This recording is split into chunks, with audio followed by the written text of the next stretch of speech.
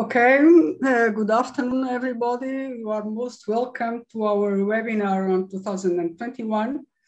Unfortunately, we still have to go through a webinar and not a real meeting as we did up to 2020, but we hope to return to the normal format in 2022. And because we are a webinar, also the format and the size of the meeting is different from the usual presential meetings.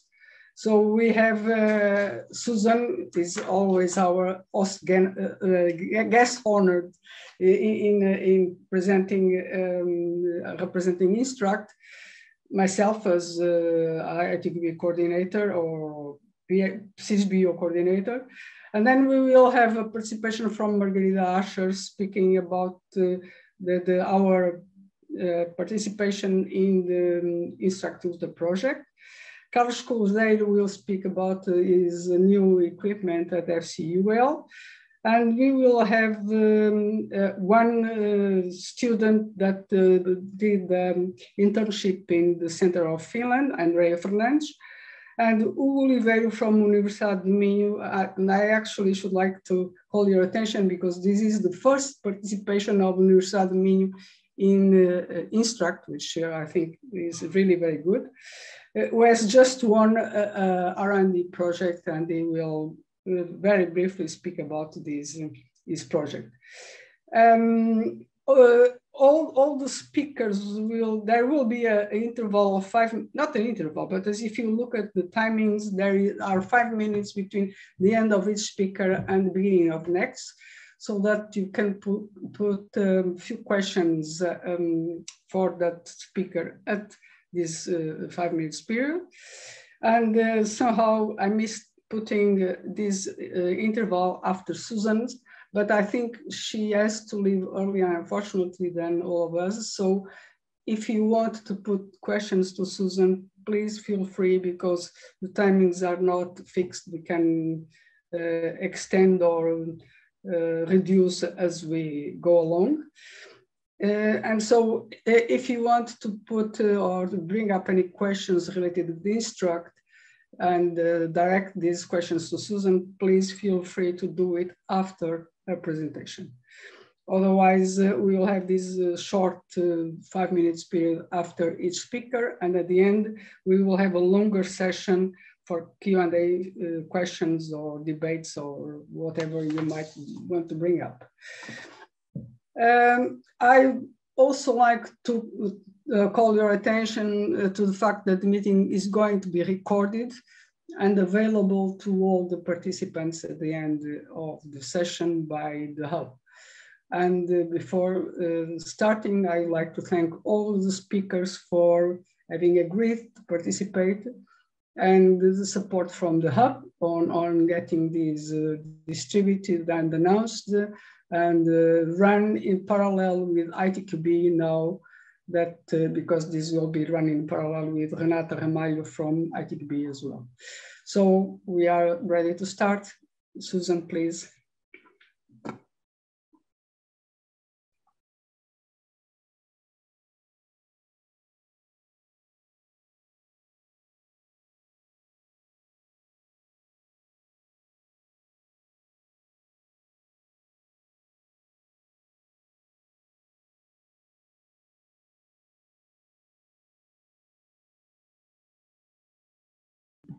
Do you see my screen?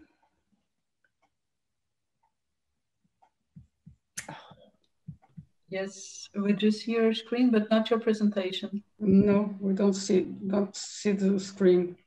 Do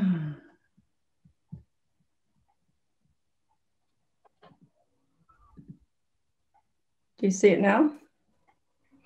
Yes, not in full screen yet. And it's in your mode, so we're not seeing it in presentation mode. Okay. Just what displays you.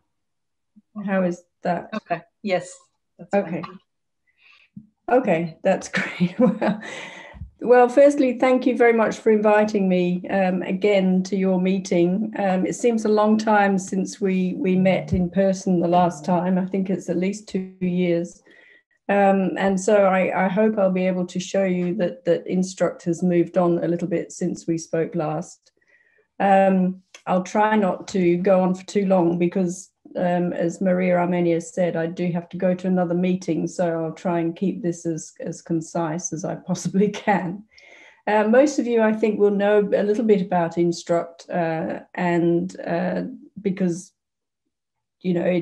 Portugal has been a member for many years now, and there have been a lot of activities from Portuguese researchers using Instruct services.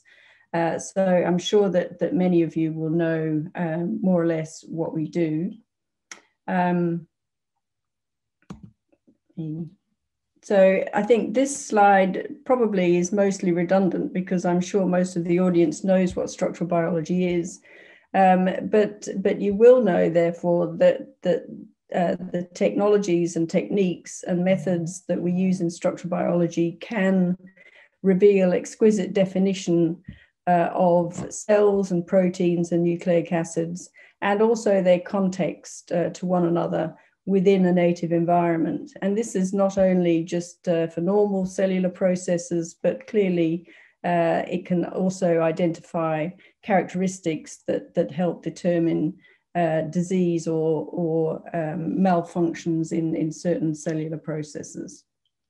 And obviously, foremost in our mind has been, in the last year or so, the SARS-CoV-2 infection, the pandemic, and structural biology has played a really important part in many of the research processes that have helped to combat that pandemic. And I'll come to that a little bit later on.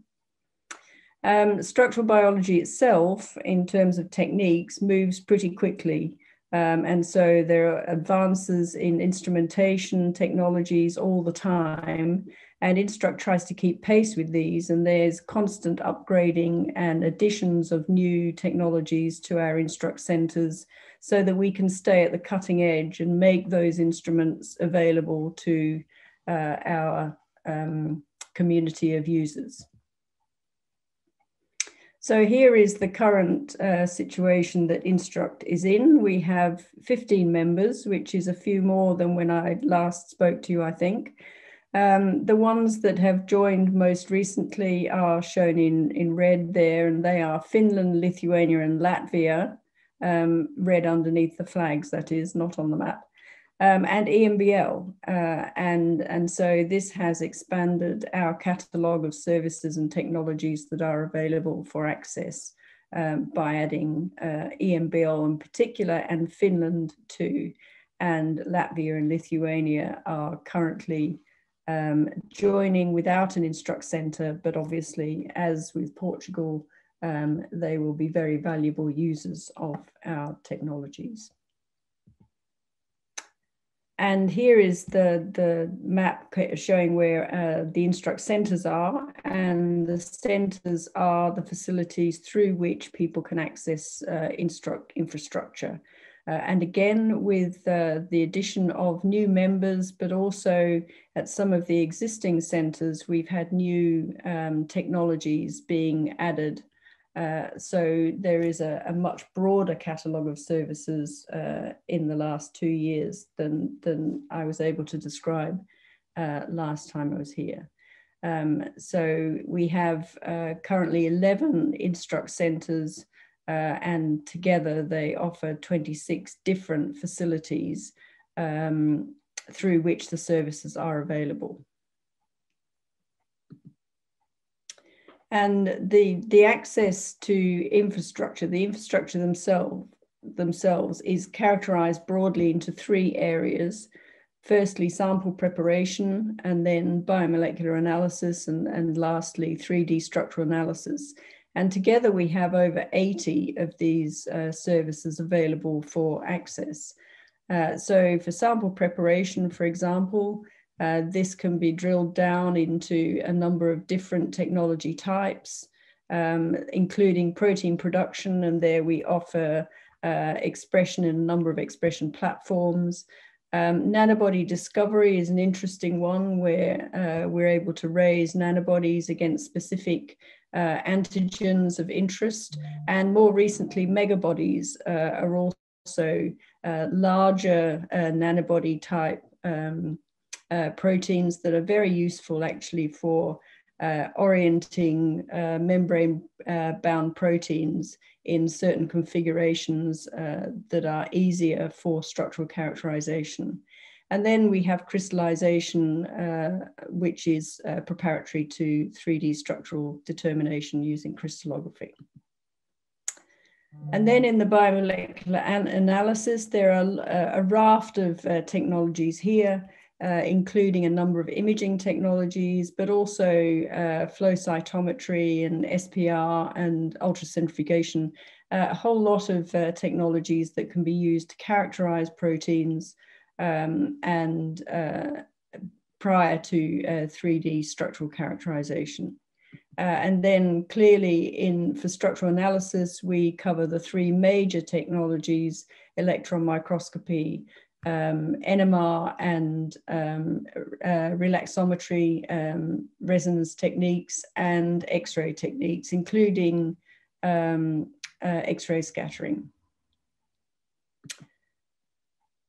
So access to our infrastructure is obtained through a proposal that you would submit to Instruct for a project, a research project that you need some of our infrastructure to help you with. So it's all an online process. I'm sure you've seen this many times before. You just apply online with a short research proposal, say what the proposal is, what sort of infrastructure you want to access, and where you would like to go, one of our Instruct centers, to get access to that infrastructure. And of course, when you go to use the instrument, you will also get expertise thrown in. So we always have scientists at the centers available to give advice on how to do the experiment, how to collect the data, any useful suggestions as to how best undertake the experiment in general terms, and then some indication or advice on how the data might be analyzed or interpreted. So it's a learning experience as much as an experience of just gathering data. And if your proposal is accepted after scientific peer review, then and you come from an Instruct member country, then Instruct will cover the costs for you. So it's a free service at the point of access for the user in those cases. Of course, in the current situation, it hasn't been possible for people to travel to the facilities to access the infrastructure. And so many of our centers have been moving towards making access to the technology remote. And this has been particularly driven by the COVID-19 pandemic and because the restrictions on travel have been so complete and it's been impossible for people to travel. But this was happening anyway. So there has over the last several years been a move towards enabling access remotely. This has been a huge benefit, not only for people who find it onerous to travel or just can't find the time, but it also opens up the infrastructure to a much broader range of people who might otherwise not be able to access it.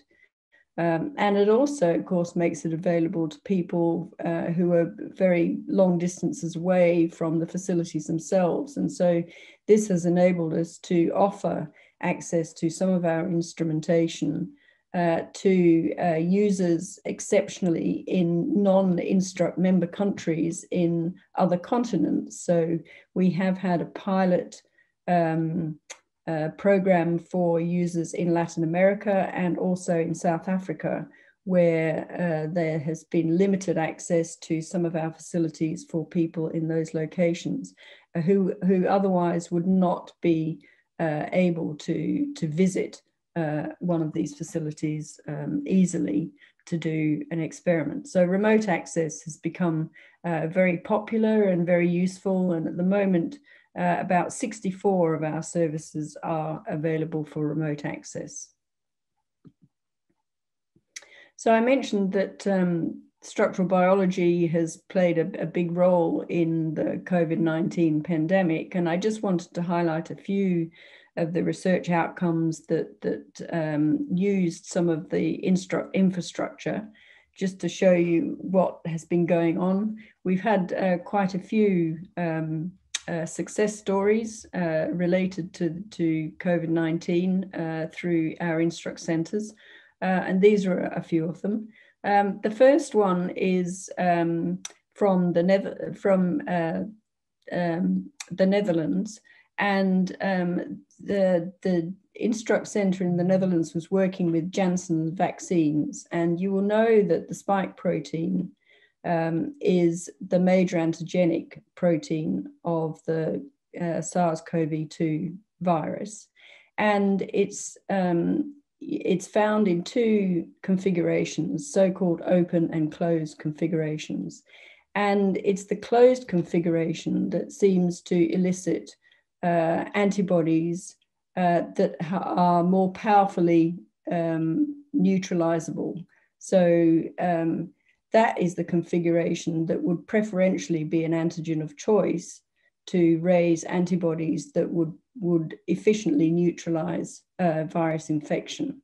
And the Netherlands Center expressed a protein in such a way that it was expressed as a stable closed configuration protein. And they did this with Janssen vaccines because clearly that configuration they were interested in including in their vaccine formulation, so that immunized individuals would raise antibodies that would efficiently neutralize any subsequent infection. So that was one of the nice pieces of work that clearly had a structural component. And then there was some nice work done in the UK looking at the spike protein again, and looking at the binding domains of various antibodies to the spike protein. So what happened here was that they identified 377 monoclonal antibodies that were derived from convalescent sera from people who had been infected with the index strain of the SARS-CoV-2. And then they mapped these monoclonal antibodies onto the spike protein structure to determine where the most potent neutralizers bound on the structure. And they found that they were fairly well aggregated around the so-called head and neck region, which was the top surface of the spike protein. But there were many other monoclonal antibodies that bound in other regions as well that also contributed to some neutralization activity. So it's very interesting to gain a full map of the binding diversity of these antibodies following infection with SARS-CoV-2. And then as the variants arrived, then it was very important to start to understand of the variants that were causing concern, how these would react to neutralizing antibodies themselves. So the first variant that arose was the UK variant. It was B.1.1.7. I think it's now called the alpha variant. This protein was expressed, the spike protein was expressed from this variant. And then it was various convalescent sera that had been raised from the vaccine, the index vaccine strain, was tested against the variant to see if those monoclonal antibodies bound efficiently and could neutralize this variant strain. And fortunately, I think you all know the story that in fact the vaccine elicited antibodies were effective against this strain. And the same thing has been done with the subsequent strains of concern, the Beta and the Delta. So they're the ones from South Africa and India as well. And the Delta variant is slightly less well neutralized by antibodies raised against the index vaccine, but still sufficiently so to ameliorate disease. So in all these cases, structural biology has been really important in giving us an in-depth understanding of what is going on at the virus and the molecular level and the immunological level. So we've had quite a lot of success, as I said, with COVID-19 research. And in fact, over the last year or so, we've had at least 14 publications. I think since this slide was made, there are another 3.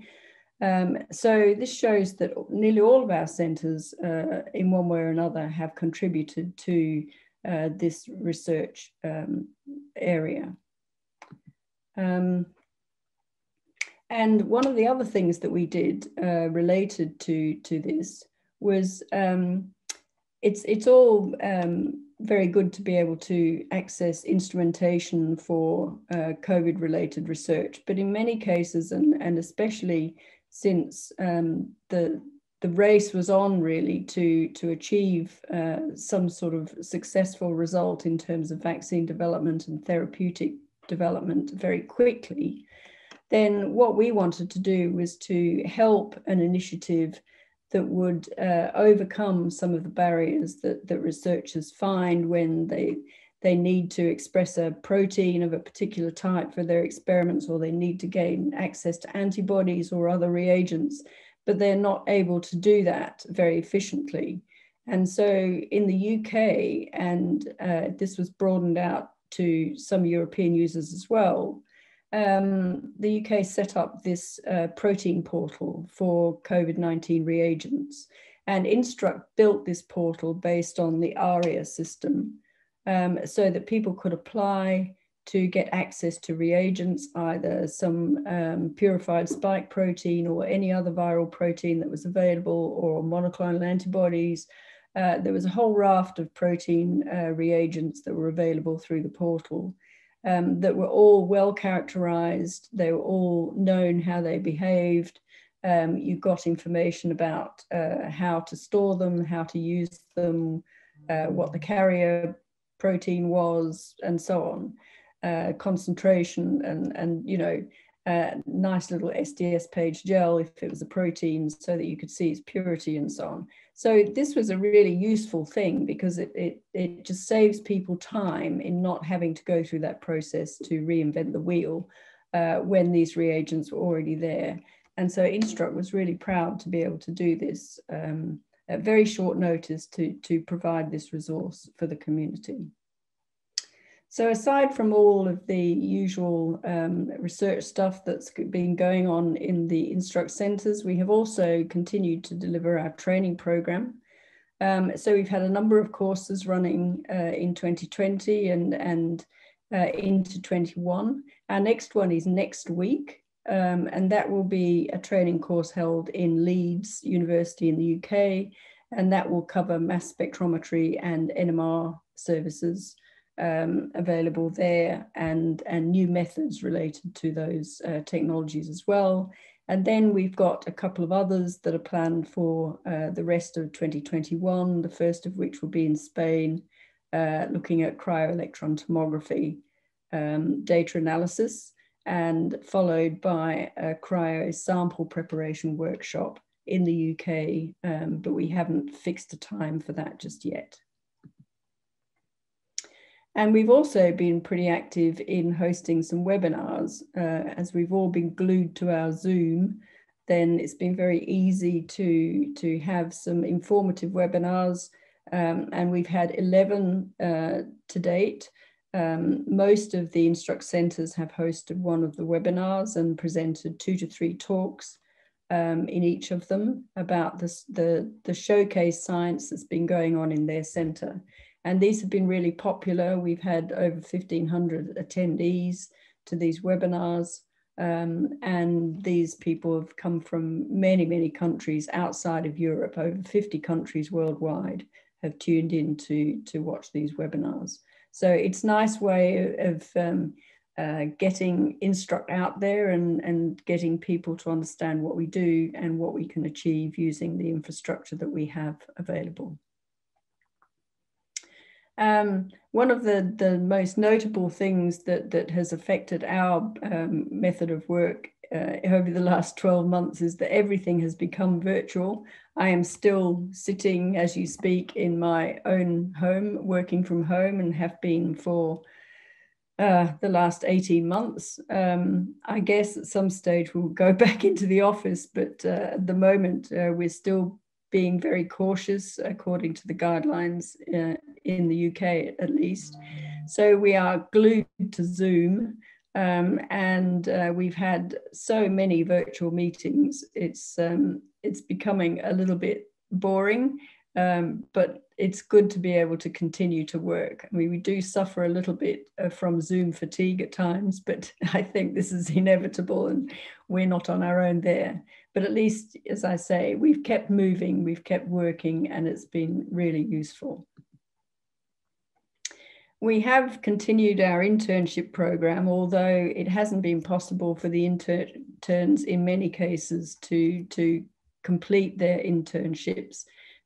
Because most of them do need a practical component, and the whole point of internships is that you become embedded in a different environment, in a different laboratory for a period of time, and that in itself is beneficial. So they're a little bit on hold, but they will continue as soon as we're able to open up the centres for visits. And likewise, the research and development funding is still ongoing, and we've funded 10 projects which are sort of small pump priming research awards for people to do a speculative or ambitious piece of work that might not otherwise be easy to get funding for. And this just kickstarts the research program that then perhaps could develop into something more tangible and successful. So these have been very popular. And in fact, in the last call, we were oversubscribed enormously. I think we had 80 to 90 applications, of which we could only fund 10. But what we have done is we have carried over some of the near misses, the ones that were very close to being funded, but we just didn't have funds at the time, into 2021. And some of those will be funded this year. So we've tried to expand this program to meet the demand at the present time. So this is just a snapshot of some of the other projects that Instruct is involved in. These are EU funded projects. There's quite a lot of them at the moment. So this is a lot of work to get through. The ones that we are most closely involved with is EOSC Life, which is the cluster project that brings together all of the life sciences research infrastructures to develop workflows and tools and services related to data management arising from those research infrastructures. And of course, that is our clear connection with the development of the European Open Science Cloud. And there are many other projects associated with development of the Science Cloud as well, that we are peripherally involved in as a result of EOSC Life. And then the other one is RIVIS. And in fact, the meeting that I need to go to straight after this talk is a symposium that we're hosting in Latin America from Campinas in Brazil. And that is to engage with the structural biology community in Latin America and outside of the structural community, more broadly to all of the research infrastructures in Latin America that want connections with their counterparts in Europe. So RIVIS is partly a very broad research infrastructure project, but it specifically favors structural biology, and we have a specific satellite event in Latin America for structural biologists. And And the others are various in various areas of research. Transvac is vaccine research, and then INEX Discovery, as many of you will know, is also an access-driven structural biology project. And then the ones on the right in grey text, Isadora, BioCode, and eRemote, are 3 projects that we are partners in the proposals that have been submitted to the Commission for funding in the first of the Horizon Europe calls. And Isadora and BioCovid are both related to SARS coronavirus work. And eRemote is a project that will promote the development of remote and digital services for research infrastructures. So one of the things that Instruct is also interested in doing is establishing partnerships. And I mentioned a little bit about Latin America, and this is one of the partnerships that was a forerunner of the RIVIS work that we're doing this week. And that is a collaboration between Instruct and a project called Microbes, which is run from Portugal, and with EU-LAC Resinfra, which is an EU-funded project that is coordinated from Spain. And through this collaboration, we were able to give access to Richard Garrett to access the Diamond Light Source synchrotron infrastructure funded by the Microbes project. And they were looking at structure of septins. And so this is just one of the partnerships that enabled access for somebody who is very far away and benefited from this partnership experience. So I think that's my time is up, and I just wanted to thank everybody again for joining the meeting. I hope it's a really good, I know that it will be a great meeting. They always are, and I'm so sorry that I can't stay for the full program, which I would really like to do. But I hope that this has given you a snapshot of where Instruct is at the moment. We're in good shape, I think. We've come through the COVID crisis pretty well. We're still all on deck. We haven't lost anybody. And we're looking forward to the next few years, and I'm sure that we will continue to expand our services. So please have a look at our full catalogue. You can access any of our services through the website, or if you have any questions, then don't hesitate to contact us at any time and ask a question. We're always there to help you as much as we can. So thank you again. Thank you very much.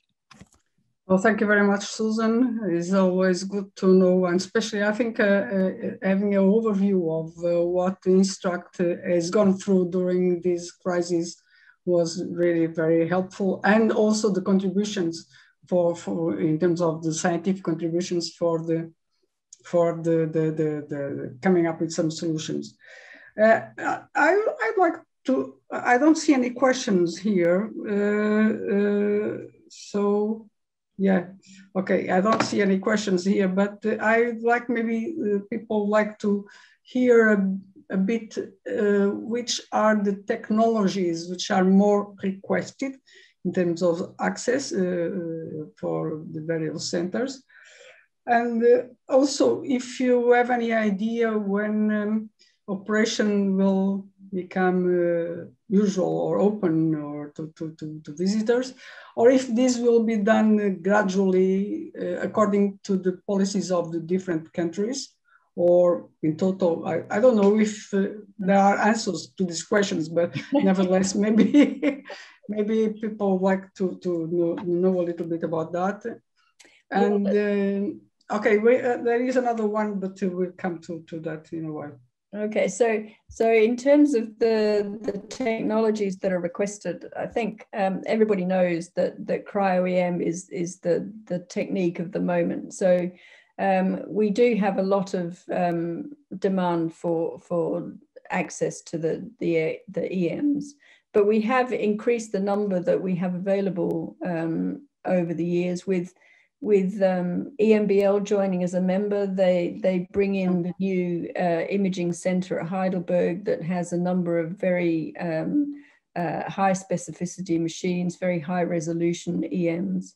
And also we added the infrastructure in Leeds in the UK, which added a number of Cryos machines to the facility in the UK. So we're increasing the number all the time, but it continues to be pretty highly demanded.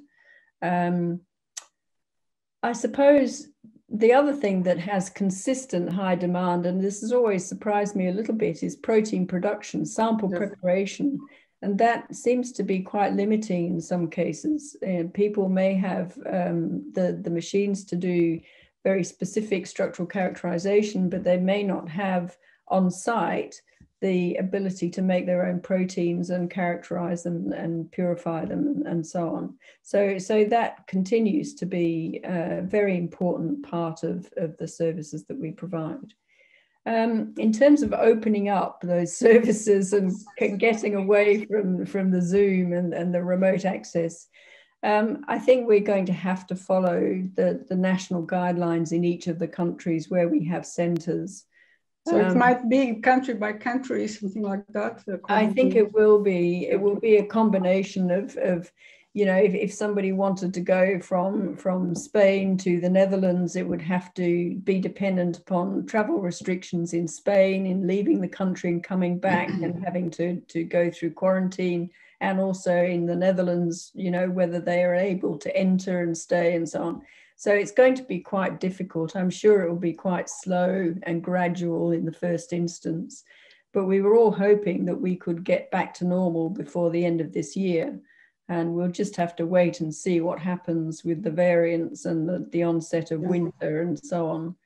It is still very uncertain how that's going to pan out. And that's why we're still very keen to develop the remote services so that we can actually Andrea was lucky enough to have her internship in Finland, and Finland was one of the few countries that could receive and not so much development of the COVID. So she had a presential internship in December, before the big wave came, but then nevertheless. Okay, are there any more questions? No, if not, I just like to ask another one. For the new variants, do you foresee any further contribution from Instruct, from structural biology centers coming along, or is this still very much being done at the moment? Or it's still, or is secret? No, it's still ongoing. You know, as the variants come up, they're characterized firstly as sequence variants. But it's very difficult actually to identify which of these sequence variants are going to be the ones to cause concern in terms of population transmission and infection just by sequencing alone. I mean, that's not possible. You also need to have a better, more in-depth understanding of where those mutations are and whether they're likely to evade an immune response or potentiate symptoms. So that's where structural biology is still quite important to map those mutations as they come along and identify whether they're in regions that we know are going to be hotspots for immune evasion, for example. So this is happening all the time. And also, of course, there are big efforts going on to modify the vaccines accordingly to be more effective against some of the variants that are arising. So again, structural biology is involved there as well. I think it's going to be a constant trickle of analysis of these variants as we go along. And yes, and mainly if the virus persists, which is likely happen. Yes. I have a question here from Sally Roman, who is asking, I'd like to obtain more information on the microbes project and the role of Instruct in this project. I don't know if you want to say something. Or... Well, I would say maybe contact Margarita, who is the microbes person. I think we've lost you, Maria. Yes, I'm on and off. Margarita can tell us a bit more when she speaks, I suppose, on her participation. Okay, I don't think I have any more questions for you, Susan. Thank you very much. Good luck for your next meeting. Yes, and we were very happy to have you here again. And okay. Enjoy the meeting. Okay, thank you very much. We hope next year will be in. I forgot to say it at the beginning. It will be the first time out of ITQB, but we hope to have it next year. At least we are planning to do it if the crisis and the virus allows us by May or June or July next year, 2022. Okay, thank you very much, Susan. Bye. Yes, thank you. Yes.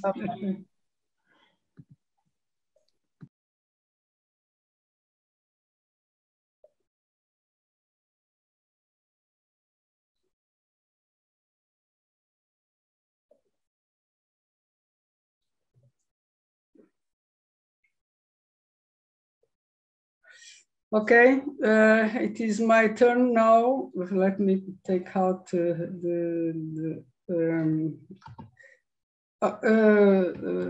so I am the coordinator of PCISBIO, as I mentioned already, and most of the Portuguese people know about it. And PCISBIO is the Portuguese affiliate center to Instruct. And I guess that most of you know it, but our fee was sponsored by FCT during 5 years, and then by consortium by these various institutions and universities for 2 years. But fortunately, again, since 2020, we had FCT back again with a commitment for 4 years. And PCISBIO, such as Instruct, aims at structural biology, including all these methodologies mentioned in the slide. You have the new site for PCISBIO down in this bottom. And so if you want to follow activities at PCISBIO, which the site is kept by Luisa Carvalho from FCT UNL. As for the Instruct itself, it first had the preparatory phase, then an operational phase that was run by Instruct Academic Service Limited from the University of Oxford between 2011 and 2017. And then from 17 onwards, Instruct was given the ERIC, or achieved the ERIC status, and Portugal was one of the founding members as the ERIC Instruct-ERIC. And through our fee, any Portuguese scientist from any institution can apply to the various calls or various activities of Instruct. I suppose that you are all aware of that, but nevertheless, it's always important to stress it. The Portuguese involvement and success in Instruct compared to considering the size of our research community is quite reasonable and good in some cases. We have 383 registered members and 1 affiliated center, as I mentioned already. Research and grants 5 awarded on a total of 35. And as Susan mentioned, this is a very, very competitive activity of Instruct. But well, we have 5 on the total of 35, not counting with the new one from Oliveira, because This data is from 2020, as indicated here, only. And then, no, up to the end of 2020, is total data for all the Portuguese participation in Instruct. We had 8 courses funded on a total of 63, and 10 internships on a total of 38. This is where I think our success is the highest. And in terms of access proposals, we had 60 out of 810. These are total numbers, so I think we should invest on that as well. On the research grants were won by, the first one by Afonso Duarte and Manuela Pereira from ITQB, and the second one by Bruno Almeida for University of Oporto. The third, on the third call from Margarida Asher from ITQB Nova. The fourth call, Hugo Fraga from University of Oporto, and if I'm not wrong, from the Faculty of Medicine. Margarida Asher again, and now Hugo Oliveira, and is not counted on the 5 because it has been granted and will start only in 2021. Training courses, we had 8 as indicated here, and they were run since 2012 up to 2018. And since the remote mode for training courses has started, there was no application yet to the training program. And I think this is a pity because I see many of these workshops with running more or less in a similar way as if they were presential. So you are all most welcome to apply to Instruct to training courses. Internships, we had 10, as I indicated, Ana Sofia Lourenço, Daniel Moutinho and Pedro Souza, with affiliations indicated there and the place where they went to. Rajesh from ITQB to UK, Sarah Silva on the second call, Sandra Ange. On the third call, Marcia Alves and Joana Cristóvão. Joana Cristóvão again on the fourth call, Diogo Ataíde and Andrea Fernandes, that in spite of the COVID crisis went to Instruct Center in Finland last December. And she will tell us about her history in Finland in a while.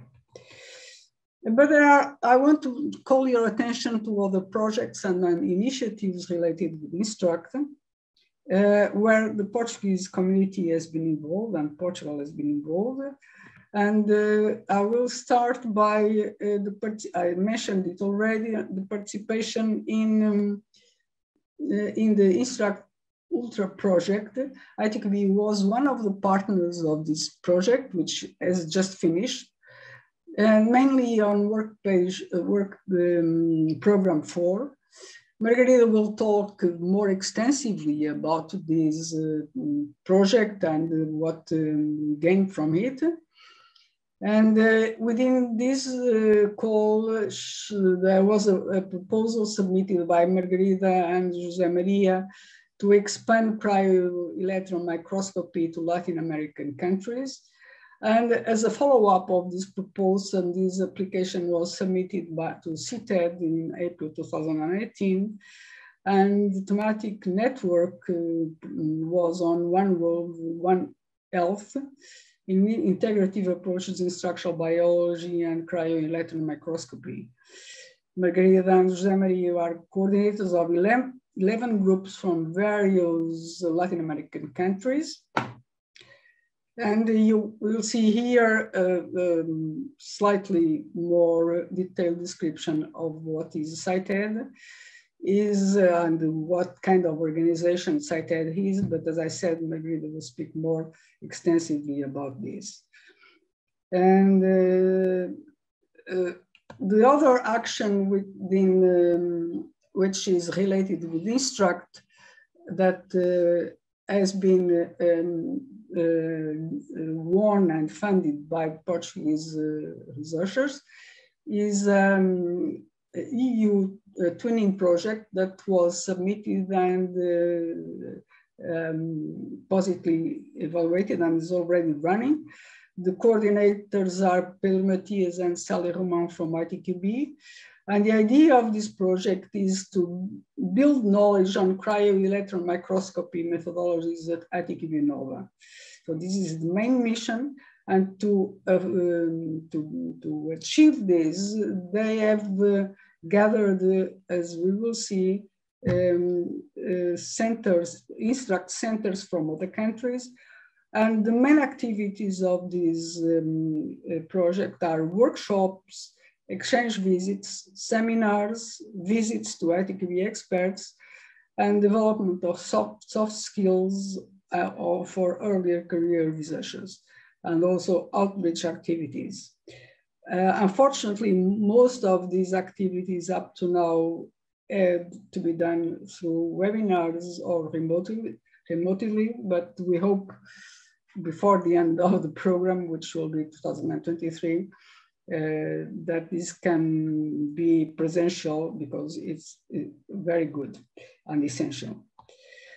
So here we have the other centers that are part of this consortium, of the Impact Consortium. We have Spain, José María Carazo again, for development of new image processing methods for electron microscopy. And they have pioneered some of the work for this methodology. Finland is one of the new centers, the newest centers within Instruct, specialized in characterization of macromolecular complexes and nanoparticles using single particle analysis cryo-EM. And Weizmann, both these three are Instruct centers, more related to electron tomography, and the two key persons are, I have this closed, anyway, I cannot, no, sorry. Michael Elbaum and Sharon Wolf.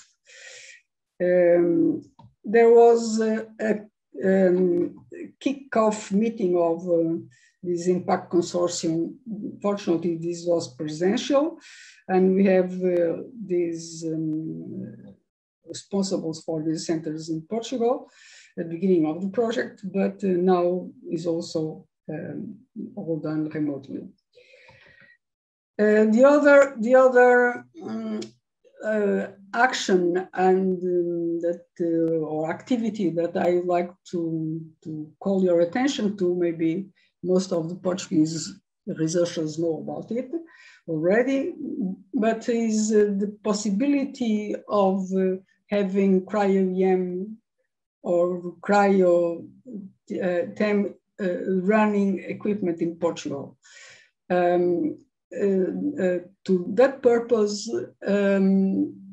Portuguese national infrastructure proposal was submitted to create a network for health and life sciences with these partners, as indicated here, and a proposal was to get funds for this equipment had to be submitted outside the Lisbon area, so it was submitted for CCDA the North, and fortunately it was approved.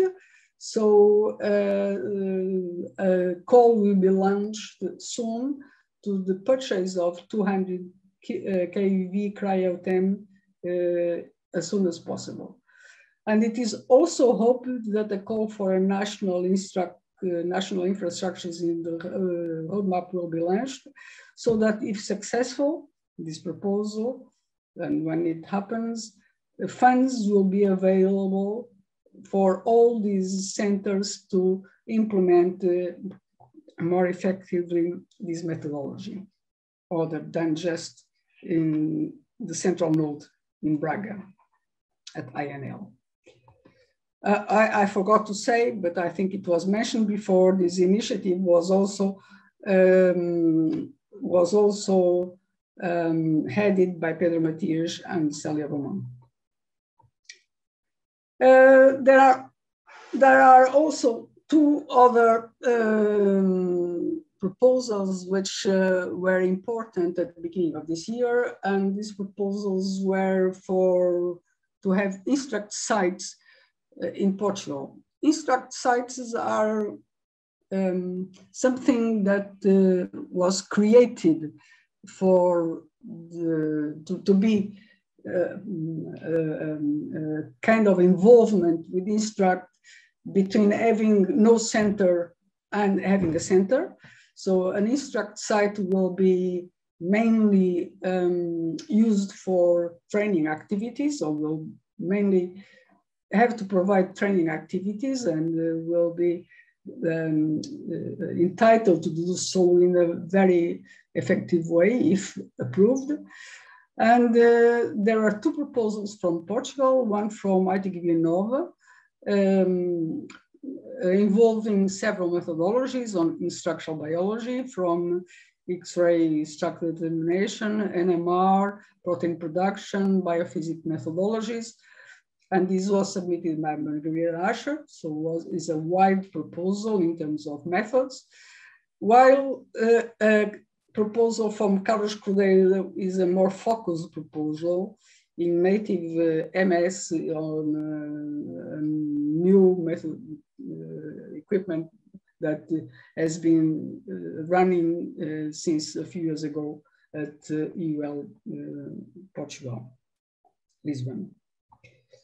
And I would like to finish by acknowledging all members of the ITQB-MX unit for participating and giving suggestions to this presentation and Portuguese participation on Instruct. Carlos Cordeiro has always been very supportive of all these webinars and seminars, and Ana Luisa Carvalho by running the PCISBIO site, and ITQB Nova for helping, promoting, and to running this webinar, Renata Ramalho, and Instruct Hub, John, that is also has set it up in the Instruct web and was very helpful on setting this webinar running and going.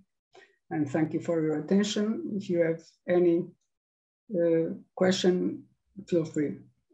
If not, I don't see anyone asking any question.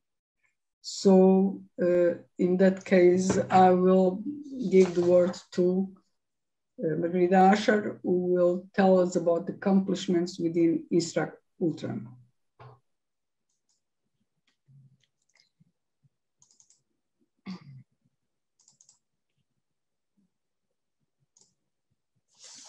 Okay, thank you, Maria Armenia.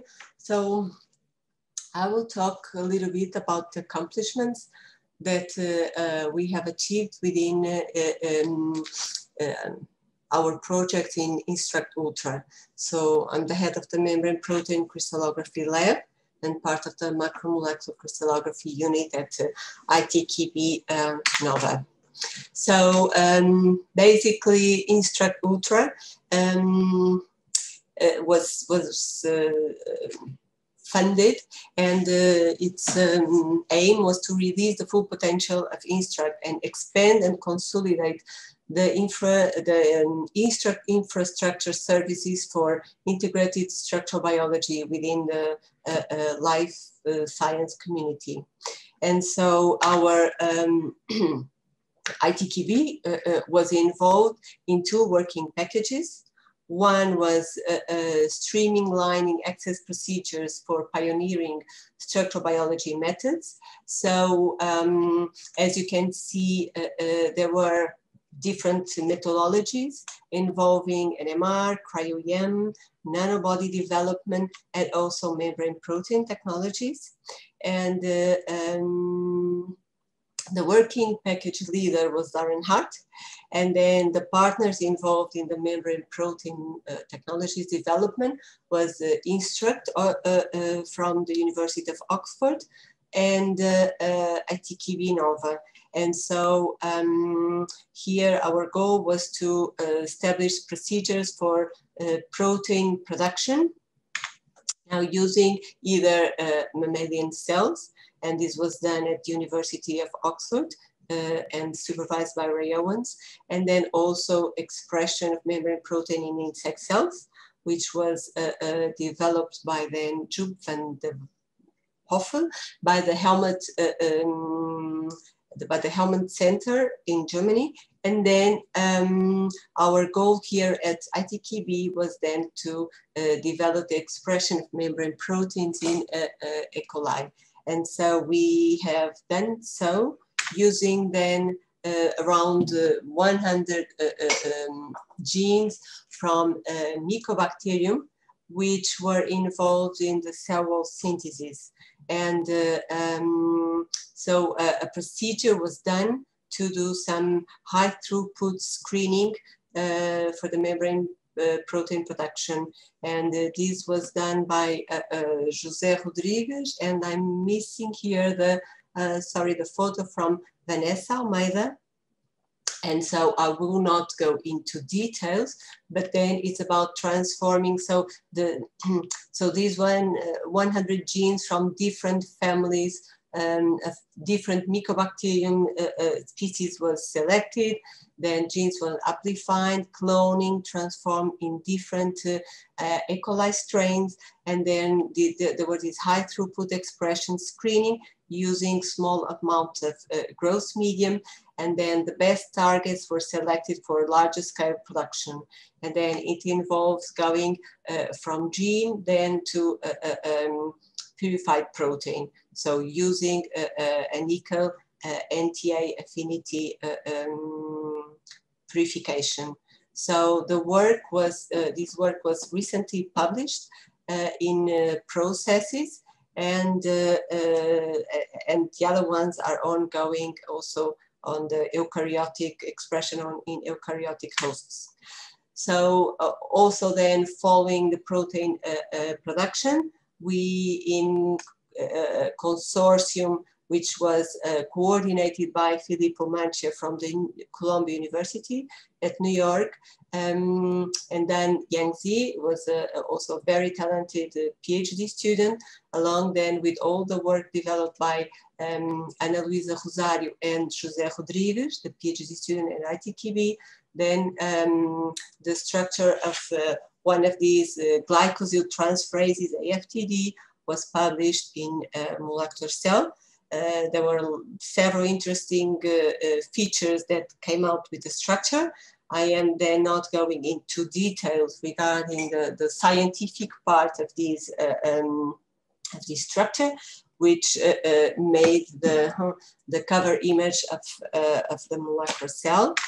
Then also along this characterization by cryo-EM, another structure of EMB, so another glycosyl transferase, it was published. And so this is important also to monitor where the mutations are that lead, that confer resistance to Mycobacterium tuberculosis. And so most of the most prevalent mutations are located around the active site. And so ongoing studies now are also moving forward to also go for new drug developments. And then we now also have at ITKB, we are also, so José Rodrigues is also working with the AFTA target, which is a smaller proteins. The other are around 150 KD or 120. So they are above the minimum to go for cryo-EM characterization. This protein is too small. And so José Rodrigues attended a nanobody workshop, which was promoted by Instruct at Brussels. And so nanobodies were produced against this protein. So SPR studies are also underway to evaluate the affinity between protein and nanobodies. Then also in one of the best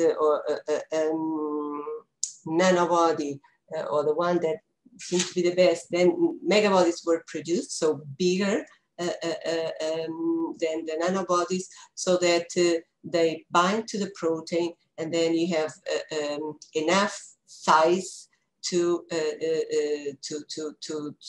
perform cryo-EM. And so preliminary data is also have already been collected. And so this is in collaboration with, again, with New York. And then more recently, and also promoted by Impact, then also collaboration was established with Helsinki University via Sarah Butcher. Then the other working package in Instruct-Ultra that we participated was had the aim to enrich and expand access providing services. And so a call was launched for the partners, and as Maria Armenia already mentioned, so Jose Maria and myself, we have submitted a proposal where the idea was to expand the access to user communities outside existing Instruct membership from both academia and industry. And so our new user community was from Latin American. And so, so here it was basically using structural biology, but focus on cryo-EM, and then to establish bridges between Latin American and Europe. So we have submitted a proposal coordinated by ITKB and CSIC, and then of course with the involvement of Campinas, Brazil, where the new where synchrotron is, and then also the cryo-EM facility has just also been established. And so along with this cited, which is basically a program to fund, to submit, to promote interactions between Ibero-American countries. And so I have submitted a proposal which was called One World, One Health. And so it was by using integrative approaches in structural biology and cryo-EM to health-related projects. So here, this network integrates 11 groups from different countries. And from Instruct partners, we have then Portugal and Spain. And then our goal is then, as I was mentioning, to use several structural biologies, methodologies, also then to strengthen the cryo-EM microscopy knowledge, which is the most recent technology, and then using health-related projects, and then to achieve different programs. So some are working on drug development, biomarkers, vaccines, and so on. So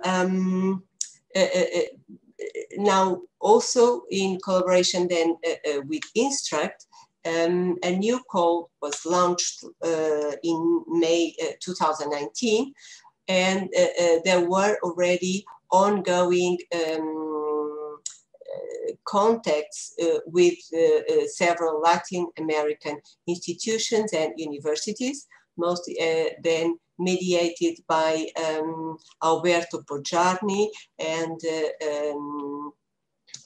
helped also from Jose Maria Carazo, Claudia Amaro. And so basically where microbes could help was to fund the proposals that have been submitted by the different partners to Instruct. So the scientific part was the call, and the scientific part was evaluated, organized by Instruct, and then the proposals that have been successful have been funded to allow human mobility for the researchers from Latin America to go to the EU centers. So more than that, now we are also, well, now last year it was a pause year because this is mainly about human mobility. So in COVID times, it is difficult to go ahead with this. So we already had, fortunately, we managed to do our kickoff meeting in 2019 here at Innovators at ITKB, and it was really good. Claudia Amaro and Alberto from Instruct Center in France, from Strasbourg, were present. And so this project aims to fund training, to fund exchange visits between partners, and also then to make the bridge between Latin American and Mercosur countries and Europe, and vice versa. So eventually people from EU could also measure data at Campinas once everything is well established. So I would just, in my last slide, would like then to acknowledge all the people involved in this project. So none of this would have been possible without the involvement of the different members of the MPX, or the membrane protein crystallography group at ITKB. And then just to see that things come on one way and then somehow they develop. So by having this funding from the Instruct-UTER, we were able to develop this membrane protein production pipeline, to access new community, to establish new collaborations, and then to attend previously this workshop on the nanobodies in Belgium. Then following up this protein production, and cryo-EM structures have been established, and ongoing work is available at, with AFTA, as I have previously mentioned. And here we have our American collaborators, which were crucial for also the process of learning on this new methodology. Then through Impact now, we have now also connections which, with Sarah Butcher and at Helsinki University. And actually Diogo has also was awarded with an Instruct internship to study, to do studies on Zika virus particles and proteins. And actually then the internship will include visits to Helsinki University and then to CSIC Madrid to learn on EM processing the data. And we had been able to also been awarded with an Instruct R&D project on the Zika virus. And this includes then our collaborators from Fiocruz, Brazil. And they are also then partners on the microbes projects. And also with José Maria Carasso. So we have submitted recently an FCPT project. Somehow some of these Instruct access proposals or these data collections are also supported by INEX Discovery. We have this FCT project for this membrane protein with these glycosyl transferases. Now recently this Iberian bag on cryo-EM, Portugal is also part of it.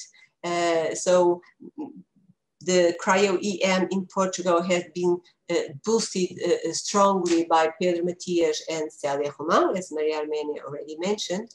And so we are now establishing also a collaboration with Carlos Cordeiro on MS data analysis, because there are still many questions regarding the the mechanism and the mode of actions of these proteins. And as also Maria Armenia mentioned, then ITKB and school, so the University of Lisbon, we have submitted projects to become Instruct research sites. So what I think it's neat on this slide and what it highlights is that you start with one thing and then somehow you interconnect it with many other things, and this just boosts the research forward, allows some funding for the students, also the mobility. I think it's very important that we get to, and especially in Portugal, that sometimes we do not have all the equipment we need, all the techniques that are important to advance on our research or on the PhD work of the students. And so within Instruct, with the help of INEX, now also with this European Impact Twinning Project, everything helps in keeping moving and achieving results that otherwise would not have been possible. So I'm really grateful to many of these identities for their funding and support. And I think that's it. Thank you, Margarita, very much. It was very informative. One thing I didn't mention, but I will add it now, the Instruct site applications have been submitted the beginning of this year, sometime, I don't remember the deadline. Nevertheless, they are now presently under review and will be, as far as I know, there were on total 4 applications. So we submitted 2, half of the total. They will be reviewed and will be evaluated by the executive committee and later on by the Instruct Council. I suppose that they will come to the Instruct Council approval the next meeting in October. And by then we will know the result, hopefully. I don't see any question, but I'd like to ask one thing because it always intrigued me. The nanobodies normally are already rather large compared sometimes with the size of the protein which they attach to. The megabodies, as far as I am aware, sometimes are even bigger. In your case, the case you mentioned, what is the size of the megabody used in comparison with the size of the protein? Because this is something intriguing in terms of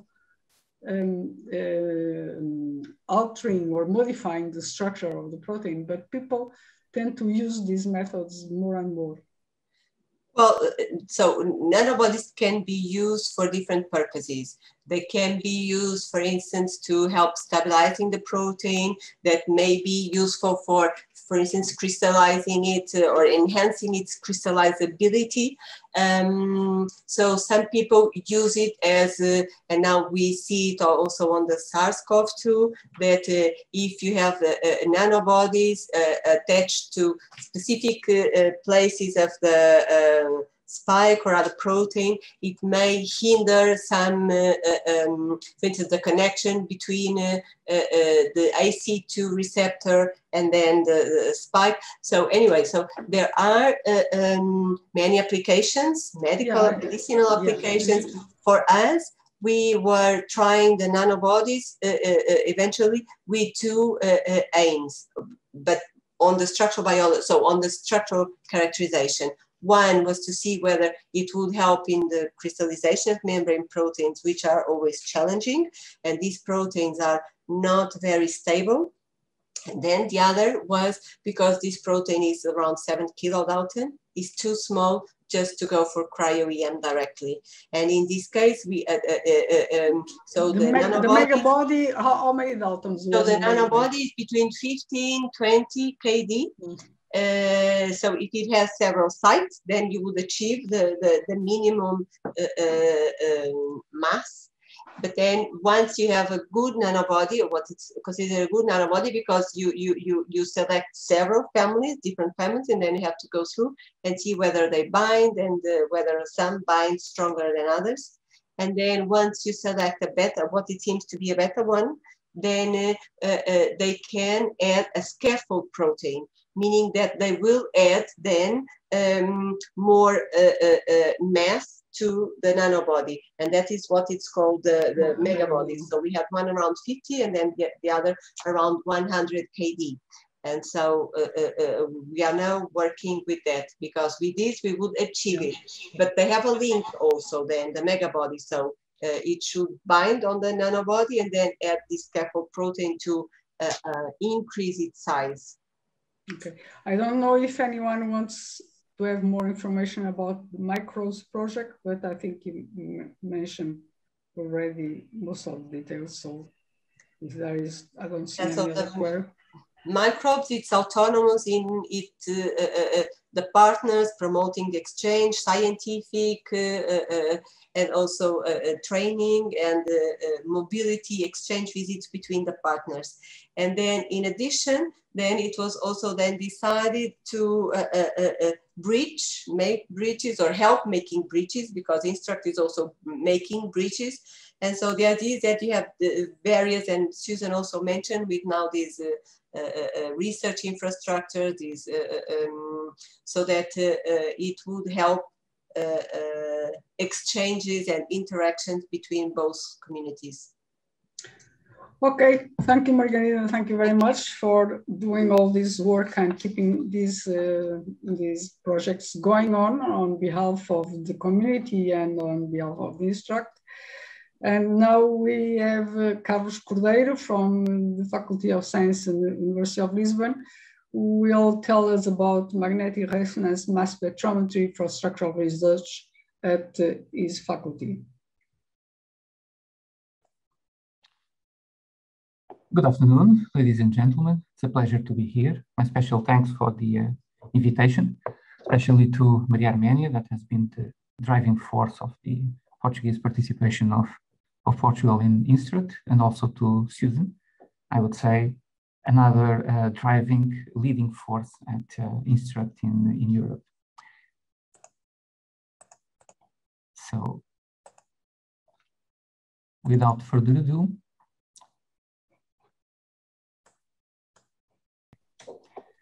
perfect. Okay, thank you. So, magnetic resonance mass spectrometry, national resource for Instruct-ERIC. So this is a special type of mass spectrometer.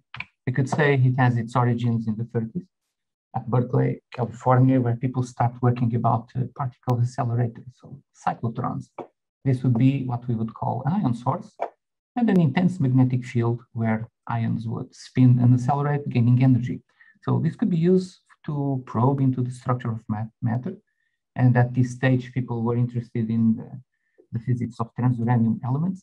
But also someone realized that there is a relationship between the mass to charge ratio of an ion and the cyclotron frequency. So this means a cyclotron can be used to measure m over z, and as such, mass. There are two types of magnetic resonance spectrometers.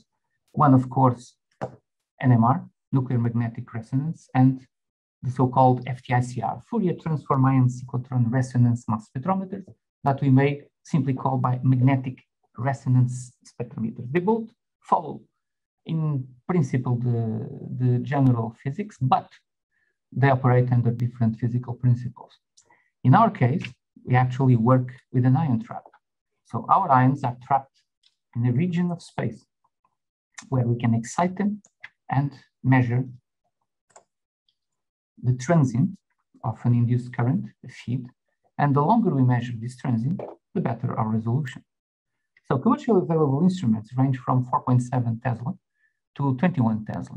Only two 21 Tesla instruments exist in the world. 18 Tesla is about to be commissioned for France. It's a technical possibility. It takes about 36 months to prepare.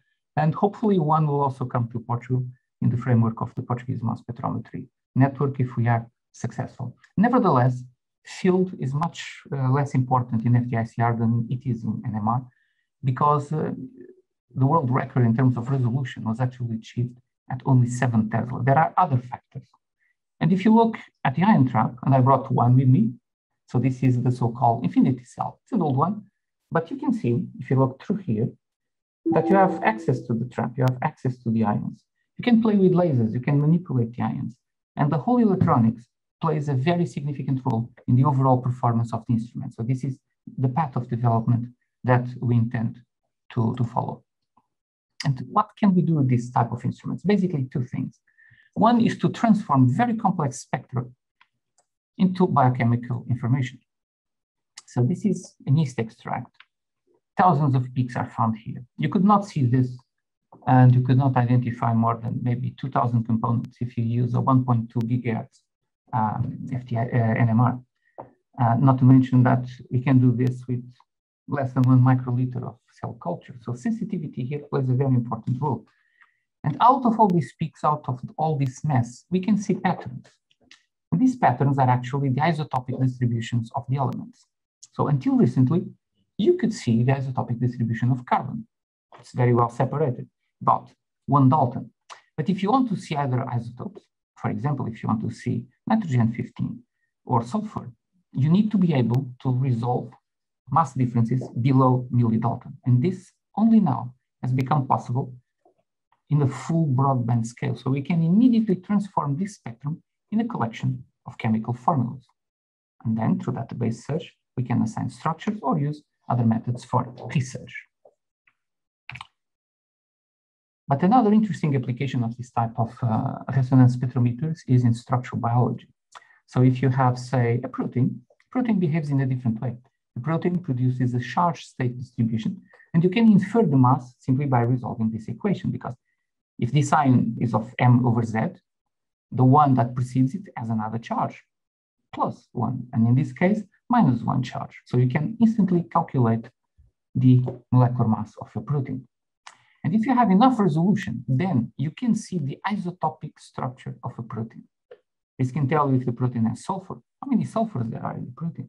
So without doing anything, without even sequencing, you can already gain a lot of information, and you can start picking into the heterogeneity of all proteins. This is a recombinant protein, but even so, you can clearly detect the presence of other forms. Another main advantage of this type of technique is the dynamic range. So you can simultaneously measure species that differ orders of magnitude in terms of concentration. If you look at this region of the spectrum, you see there is some kind of noise here. But if you enhance this noise, you see a specific isotopic pattern. And this is characteristic of a molecule that has iron. And actually, this is the Mb. So without knowing what this is, if this came to my lab, simple mass spectra would tell me a few things, the mass of a protein, that this is most likely a cytochrome. The low amount of heme found in the spectra, because this was done in denaturing conditions, tells me that most likely the heme is covalently bound to the protein. And moreover, the protein is very much homogeneous, but still contains a few contaminants or modified forms. This type of instrumentation also has the richest plethora of fragmentation methods. And this is important if you want to access sequence. Traditionally, you would break the protein with proteases, the so-called bottom-up approaches. So you dissociate your protein into peptides, sequence, and assemble. Of course, there is a scrambling because all proteoforms, all different protein molecules will be mixed in the form of peptides. And this is very critical if you want to identify post-translational modifications, for example, or even to browse into the heterogeneity of your molecule. And the type of method that you use to fragment is also very critical if you want to fragment the protein intact in the gas phase without further separation, except in the gas phase, of course, and without using enzymes and adding excessive complexity. So traditionally, you use CID, collision-induced dissociation, but on a magnetic resonance mass spectrometer, you can use a lot more techniques like SORI, RE-CID, lasers, UV lasers, RMPD lasers, and even more interesting, electron transfer dissociation methods. In this case, polycations from proteins are irradiated in the gas phase with electrons, and they break extensively. This is possibly the best method to actually access the entire sequence. Even on a small protein like this one, you can see that if you use classic methods available on all mass spectrometers, you get at best 50% sequence coverage.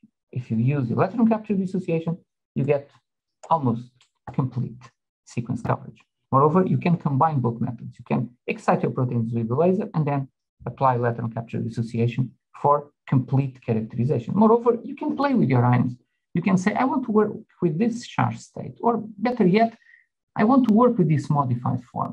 So you get rid of all the others in the gas phase. No chromatographic separations, no mess, no fuss, just pure proteins in the gas phase. So the magnetic resonance laboratory has mainly three lines of activity. One is related to instrument development, particularly if we are interested in native mass spectrometry. The way we take our ions, protein ions and complexes from solution to the gas phase is very important. You cannot use traditional methods like electrospray ionization. So normally you use the so-called nanospray ionization.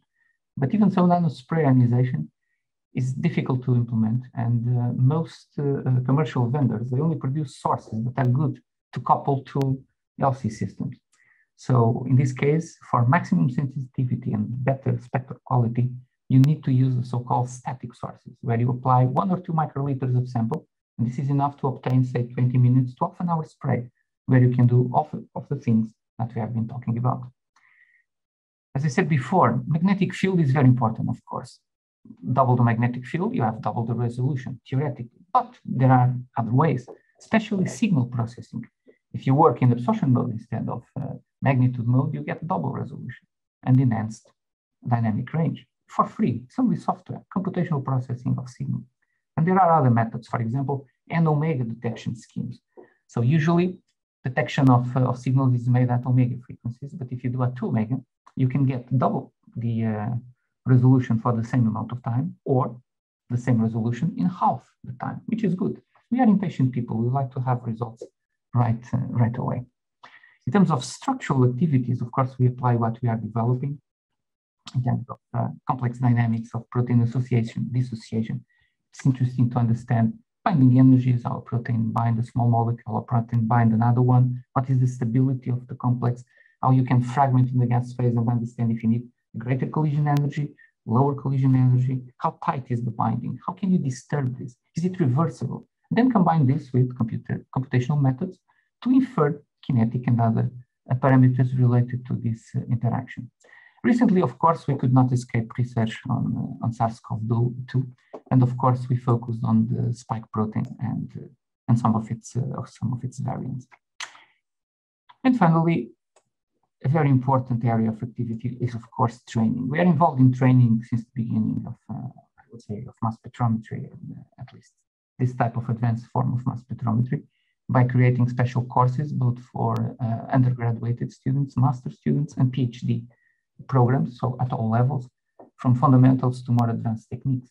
But we have been involved in a considerable number of international courses, including native mass spectrometry. We started this around 2016. We bought our first FTICR in 2005, I think. So it takes a little bit of time to get used to it and to be able to use it to its full power. And recently we have done other courses very much specialized on this technique because of its, I would say, speciality and rarity. Training is not easy to get. There are about 200 of these mass spectrometers in the world on different configurations. I dare say, there are no two identical. The cell I showed you, for example, the serial number is 82. So in 2005, Bruker had sold 82 instruments. So the last one that I got, serial number was 182. Maybe a coincidence, but it means that in 15 years, they sold a little bit more instruments, not many, 100. So that's not much. And not all of these instruments are working. In Europe, there are maybe 20 instruments operational. And of this, I would say not all are the most advanced type. Of the most advanced type, like we have in Lisbon, maybe around 50 in the entire world. So we have less of these instruments than there are cryo-electron microscopes or NMRs or other instruments for structural biology. And what can we do with this? Just a brief overview of some results. For example, it's important to understand the stoichiometry of metal binding to proteins. And sometimes it's not easy either to get a good structure, because in this case, we are working with the tau protein. So I don't think we could get a decent structure of this either by cryo-EM or by X-ray crystallography. And it's not easy at the same time to say how many calcium ions are bound, how many zinc ions are bound. But if you weight your protein in the gas phase, you can see that on the apoprotein there is nothing, just a molecular mass. So it's amazing how you have this so complex spectrum that can transform this on just one single mass. So the protein is very homogeneous, maybe a small, irrelevant modified form, but we couldn't resolve. Add some calcium, and you can see that the stoichiometry of binding is 1-to-1. But if you add zinc, you see the stoichiometry is completely different. You have a mixture of things that bound 1, 2, 3, 4, maybe 5 zinc ions. And all this is important for the aggregation pathways of this protein. This is work of one of my team members, Margarida. So this started with a challenge. Some time ago in Israel, at the Weizmann Institute, Michael Sharon discovered that if proteins were being overexpressed in bacteria, if she sprayed an extract directly into the gas phase, then she could analyze complexes in the gas phase without sample preparation. And this is very attractive, because imagine what you could do with this. You could do control quality of what you're preparing in terms of recombinant proteins, but most importantly, imagine you do co-expression of proteins. Then you can investigate the stoichiometry of binding, or whether your proteins bind or not at all. So you can use this as an experimental system to investigate all these questions. And again, this is important to have, in this case, isotopic resolution. Of course, you have charge state distribution. Spectrum quality varies a bit. And I can tell you that these spectra are not processed at all. This is raw data, absolutely. We rarely do any kind of smoothing or post-processing. And in this case, the fact that you have isotopic resolution means that you can calculate the mass with a very high accuracy. How accurate? About 1 Dalton. So we could tell if the protein has a cysteine, if it's oxidated or not, for example. And a lot of information can be gained just from this. We can say that our protein, for example, forms a dimer. We had previously determined the structure of this protein by classical crystallography, and it actually appeared like a dimer of dimers. Could it be an hexamer or something else? But if we look at the gas phase, the stablest form is the dimer. So we deeply believe that the dimeric form is the one prevalent in solution. Now, SARS-CoV-2 proteins are a huge challenge for mass spectrometry, not because of their mass. Even on FTICR, we can go up to 1 megadalton. And in this case, the spike protein is about half of that. But these proteins are incredibly heterogeneous and are highly modified, usually heavily glycosylated. And although you have this beautiful structure determined by cryo-EM, I don't see the glycans. So the glycans are there. And of course, there is a distribution of glycans. And you see that distribution when you look at the 2 main forms in solution. So this would be the monomeric form and the trimeric form. And what we are doing is researching into ways to disturb the trimeric form of the spike. Instead of going after vaccines, perhaps we want to go after therapeutic options, things that work. And if we actually disrupt the trimer, maybe we are in the right way. And you can see here, the student that is very hard at work, Maria Nolor. In this case, she's loading nano-electrospray sample. Because of the challenge, we started by doing this on a modified QTOF instrument. And also because of the scarcity of this protein, so we have to use it very sparingly. Now, because it's very difficult to work with the spike, and we haven't yet resolved charge states, let alone isotopic distribution, we start working with something smaller, like the spike receptor binding domain. So in this case, we can clearly see a dimer of dimers, charge state resolved. So we hope in the near future to actually isotopically resolve this. And then we can do all kinds of studies like interaction relays, which we already tried. Even more interesting, interaction with the different variants that are coming.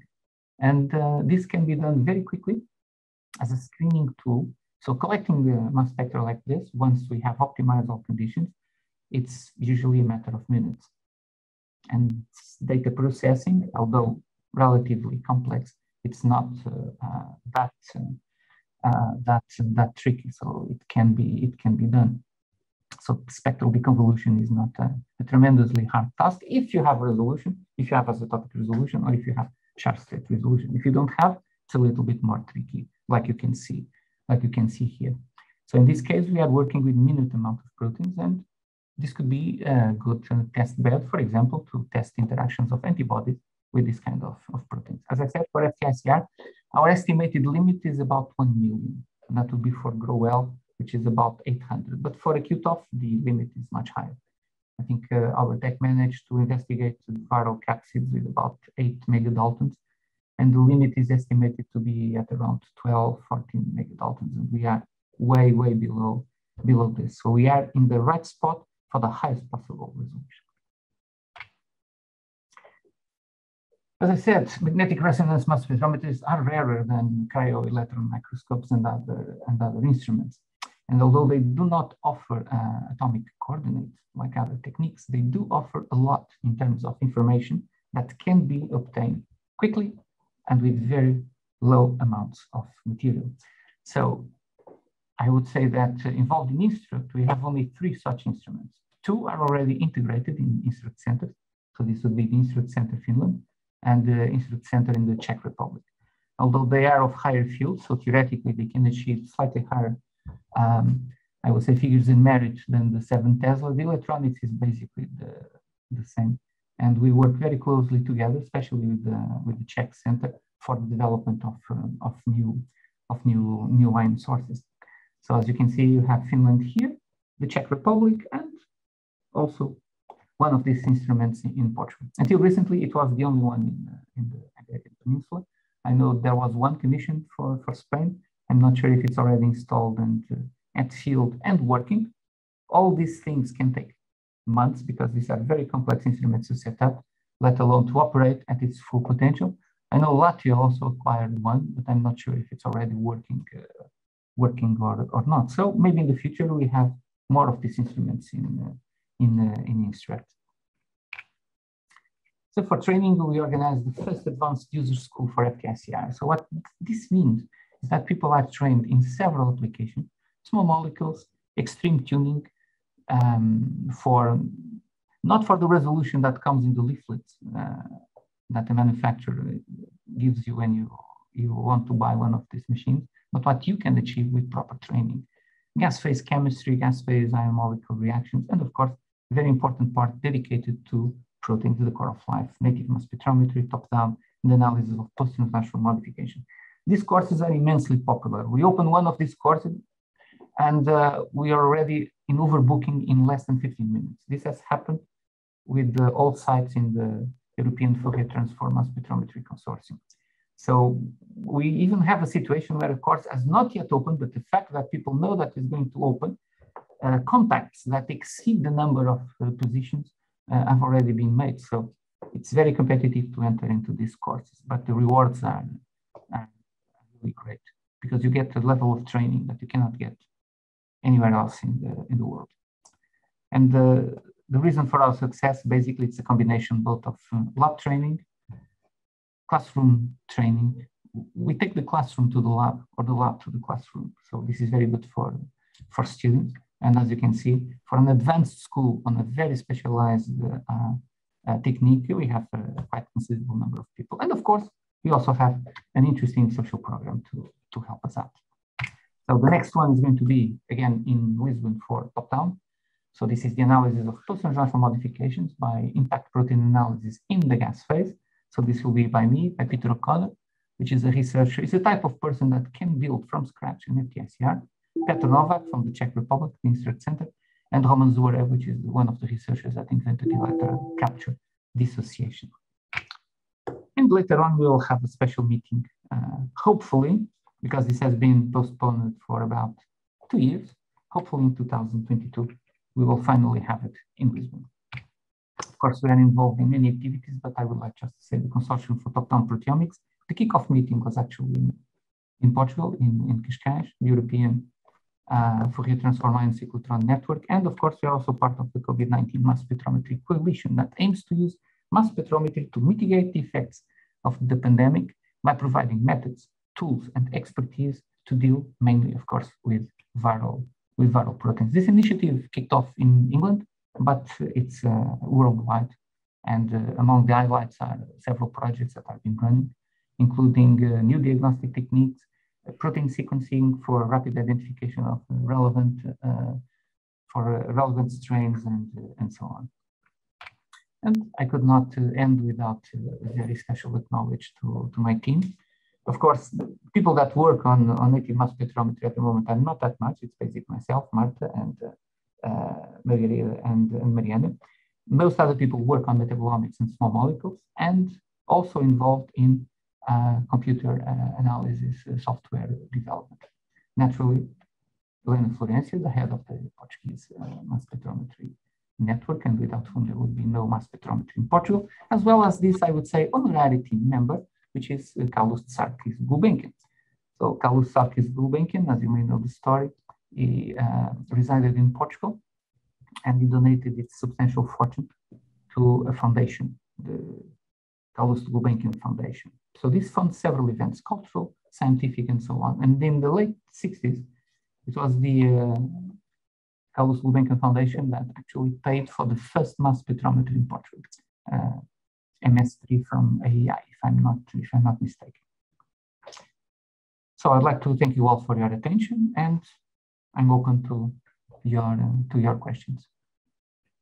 Thank you, Carlos, very much. Oh, what happened?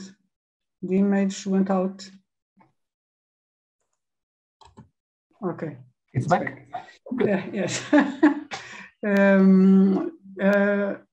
I don't see any question here, but I would like to ask you something. If you become an Instruct site, you mentioned already the training courses that you are developing that are very much overbooked and always much attended. First, how many people do you have per course? For an advanced school, we had foreseen about 20, but in the end we got 50. Okay. But do you have short courses is small, between 10 and 20 people, but we open up to 20 people. We divide them into 2 groups or 4 groups, depending, and we train like that. So the idea of becoming an Instruct Center for training is very attractive, because this would allow us to divulge this very specific mass spectrometry technique in a specialized way for structural studies. Because the other training we offer is more, I would say, it's more diverse. It's a little bit more universal, and involves most of the researchers within the European consortium, except for some topic like this one on top-down proteomics that involves people that are already at Instruct. Of course, it would be very interesting also to run these courses associated with the other groups that can provide a more integrative view, and the fact that mass spectrometry by itself, it's not enough to solve a structure. It's very helpful. And of course, it provides also something that it's difficult to obtain by other techniques like the dynamics. For example, hydrogen deuterium exchange requires very high resolution, and fragmentation methods that do not provide scrambling. Electron capture dissociation is the only method that can be used for that. So that would be interesting. And of course, we intend to work side by side with the members of the other proposal, as we already did in the past, in the present, and hopefully we'll do in the future, of course. Yeah, but I see that you also have practicals in the training courses. And how are you intending to open the instrument to users in the future? Not probably right now, but what is the plan? Well, the plan basically, the operation of the instrument is very similar to an NMR. So it basically involves post-program that for the user, it's relatively easy to understand because it comes through an interface. If the user wants, he can program the system like he's working on a computer program, but it can do on an interface. And we have done that with, I would say, with some success. We work with small groups and we demonstrate different techniques. For example, how to tune the instrument for sensitivity, how to tune the instrument for extreme resolution, how to tune the instrument for optimizing fragmentation, for example. So all this is done with small groups with one instruction, usually myself or other member of the consortium or other members from my team. And then we work with 3-4 members. Of course, due to the pandemics, we did suspend some of the activities. Our last course happened in August last year in the Czech Republic. And this course I'm going to run in October. Depends on the situation, but I plan to run it in a mixed way, if that is possible. That means people that can attend, either because they are already in the country or because they are allowed to travel, they can come and they will be here. Others that enroll and that cannot attend, of course, they will be away. In this case, training will have to be done with remote tools for operating the instrument. So 2 things that we are developing in this European project is basically this.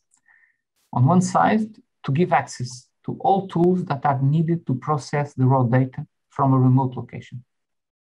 So, and this is important for collaborators, for visitors. You can send the samples, data is collected, and then can be processed directly on our servers or in the consortium servers by tools that we develop. And the other, of course, are tools that provide an interface to the instrument. It's very difficult to do it by a remote desktop because you cannot have a large lag if you are tuning an instrument in real life. So this involves a lot of development, data compression, and so on, so that we can do it as fast as we can. But this is how we plan to run this.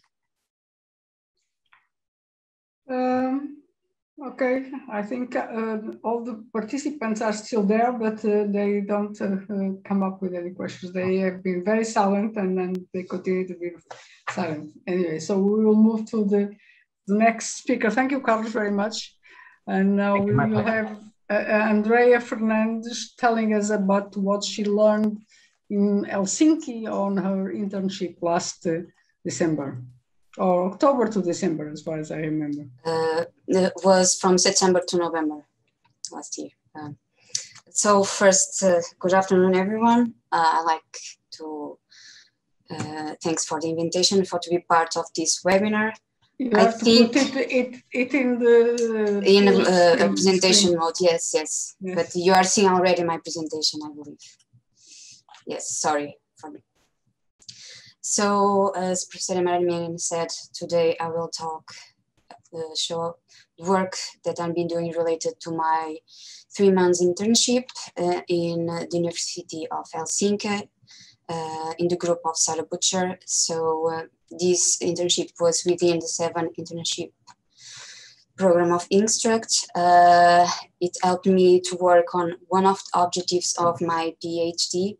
The objective is the structure determination of Deinococcus radiodurans, DNA polymerase 1, and also the structure of the protein complex with DNA by using cryo-EM single particle analysis. Next slides, I will explain why I'm interested in this protein and explain a little bit about my PhD. So the main aim of my PhD is deciphering molecular mechanisms of and processing in basic excision repair.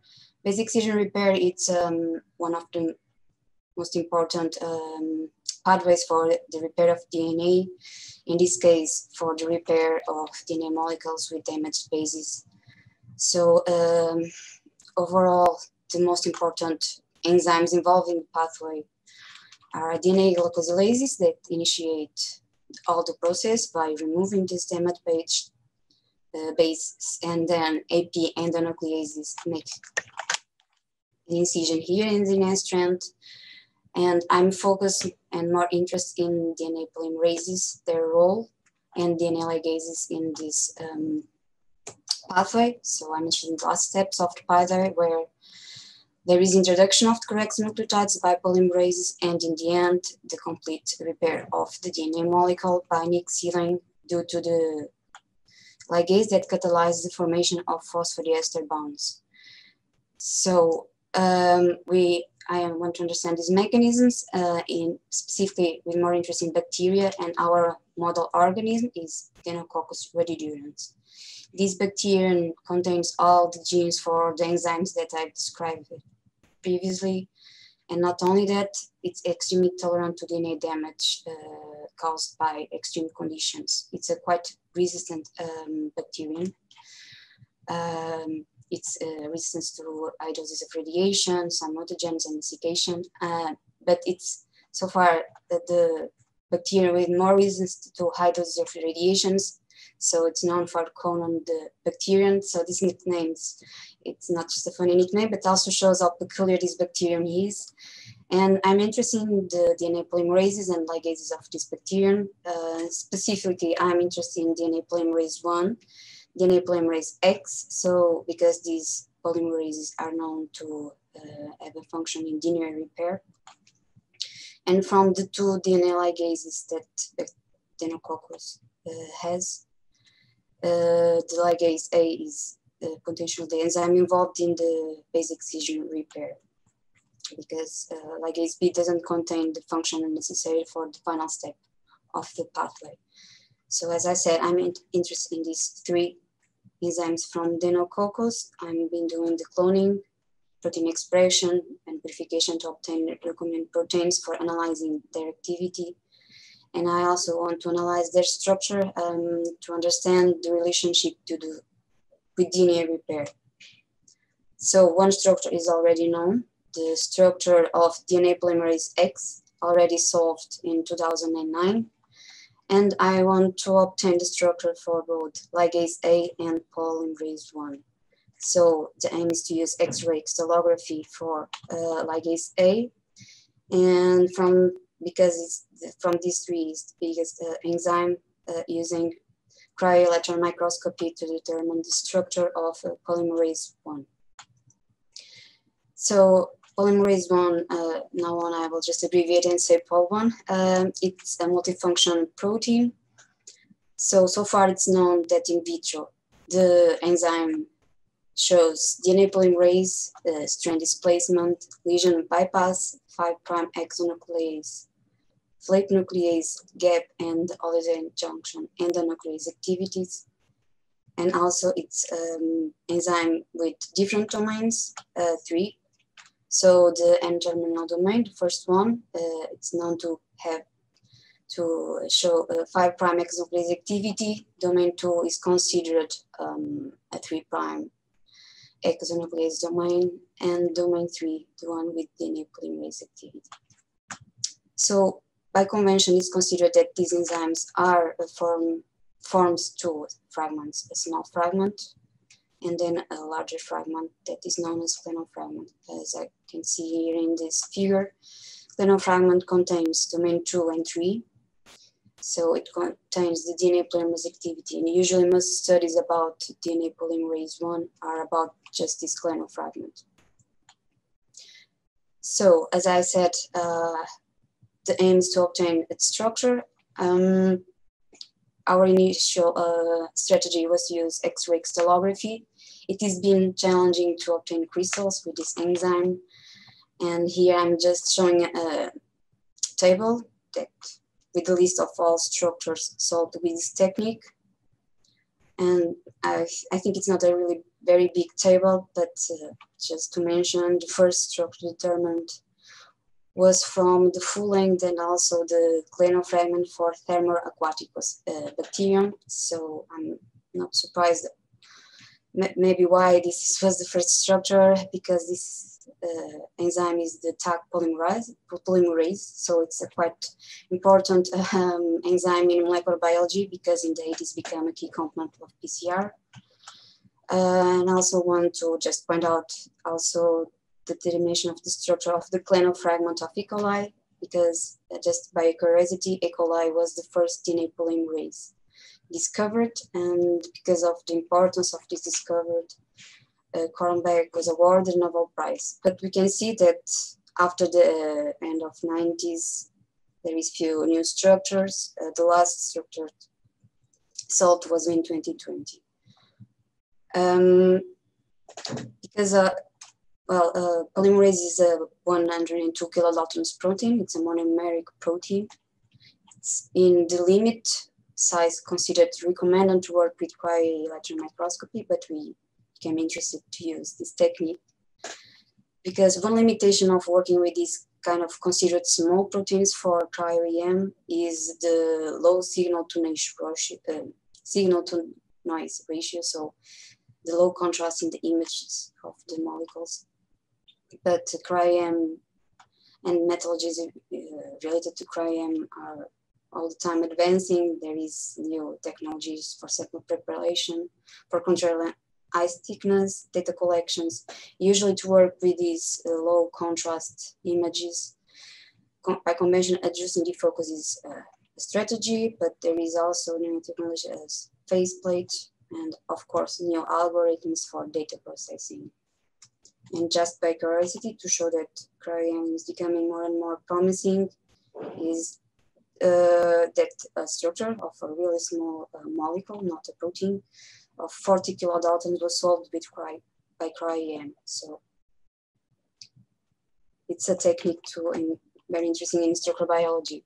But now on, I will start about my internship. So I went to the University of Helsinki, but before starting there, my visit, of course, I had to prepare the sample, and then I started to learn in Helsinki the sample preparation for EM. So I did the glossy charge of grids, then the vitrification of my sample. Also prepared grids for loading in the microscope, and then I learned how to do the grid screening. So in this case, it's called Atlas screening. So it's a collection of low magnification that then we can see the all grid, and that way assess all grids loaded and to assess the quality of the ice and select best grid. Then just one grid will be used for data collection. Then this data collection is performed at high magnification in the microscope. In my internship, I also started to do the data processing of the data collections and data sets that I got with my protein, but it's still a step. I'm still, now that I arrived to Portugal, still working on and processing data. So in the next slides, I will show some results about these different steps that I have been describing. So as a final step for the purification of my protein, I did a size exclusion chromatography. Usually it's recommended to use this step because like in the other structural biology methodologies, cryo-EM, it's important to purify to homogeneity our protein. Gel filtration helps to analyze these, to analyze the homogeneity of the sample. And of course, there are other techniques to complement information after gel filtration. I did stability assays. It's important to know how stable our protein is. So I've used thermofluorescease. This is a thermal shift stability assays, allow us to determine the melting temperature based on the shift of this curve. That is the plot of, in this case, fluorescent versus temperature, by performing different experiments, such as for buffer screening. We have noticed it so that the protein is more thermostable in a pH range from 6 to 6.5. It's more happier in phosphate buffers, but as I said before, our first option was to work with cryo-EM, X-ray crystallography, and our option was another buffer. So I'm being storing in Bistris propane pH 6.5. And in the buffer, I had some salt, 150 millimolar of sodium chloride.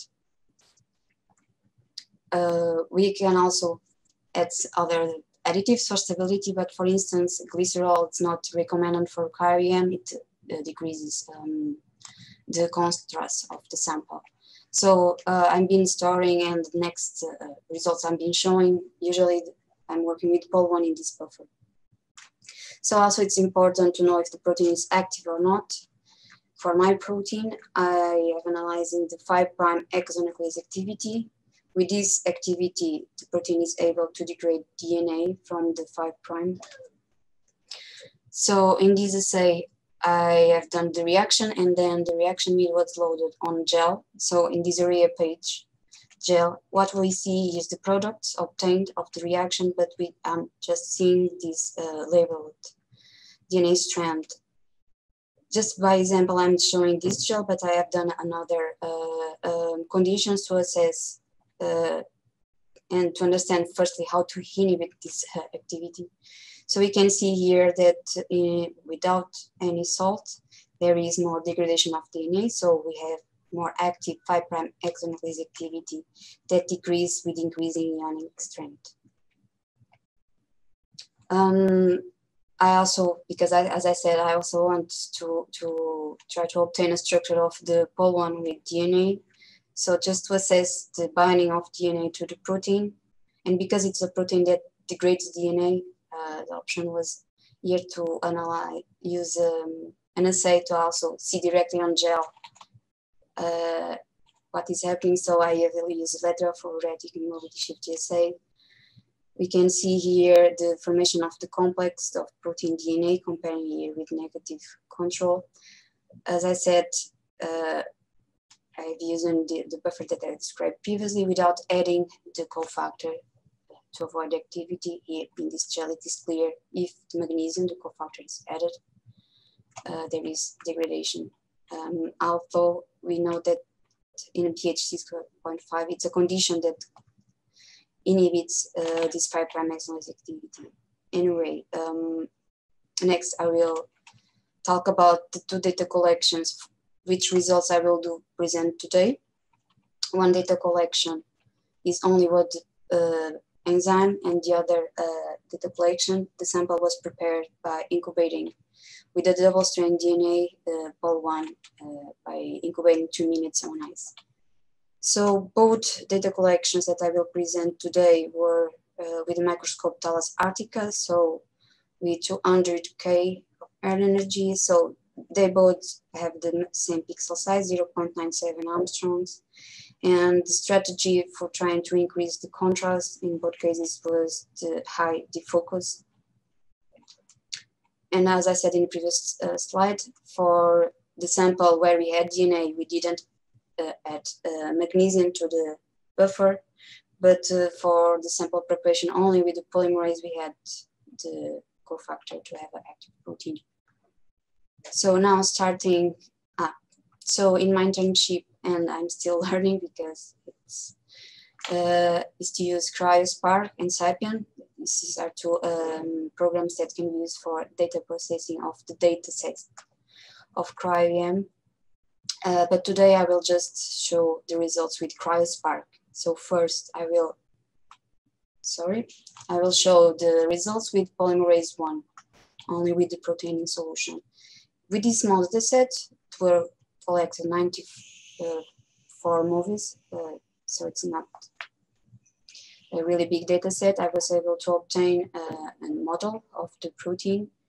So by combining different methods of picking, manual and template picking, I was able to extract more than 70,000 particles.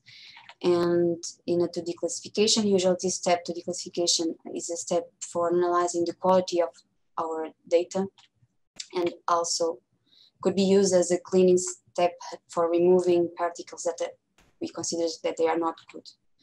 So I have selected these 10 classes I'm showing here.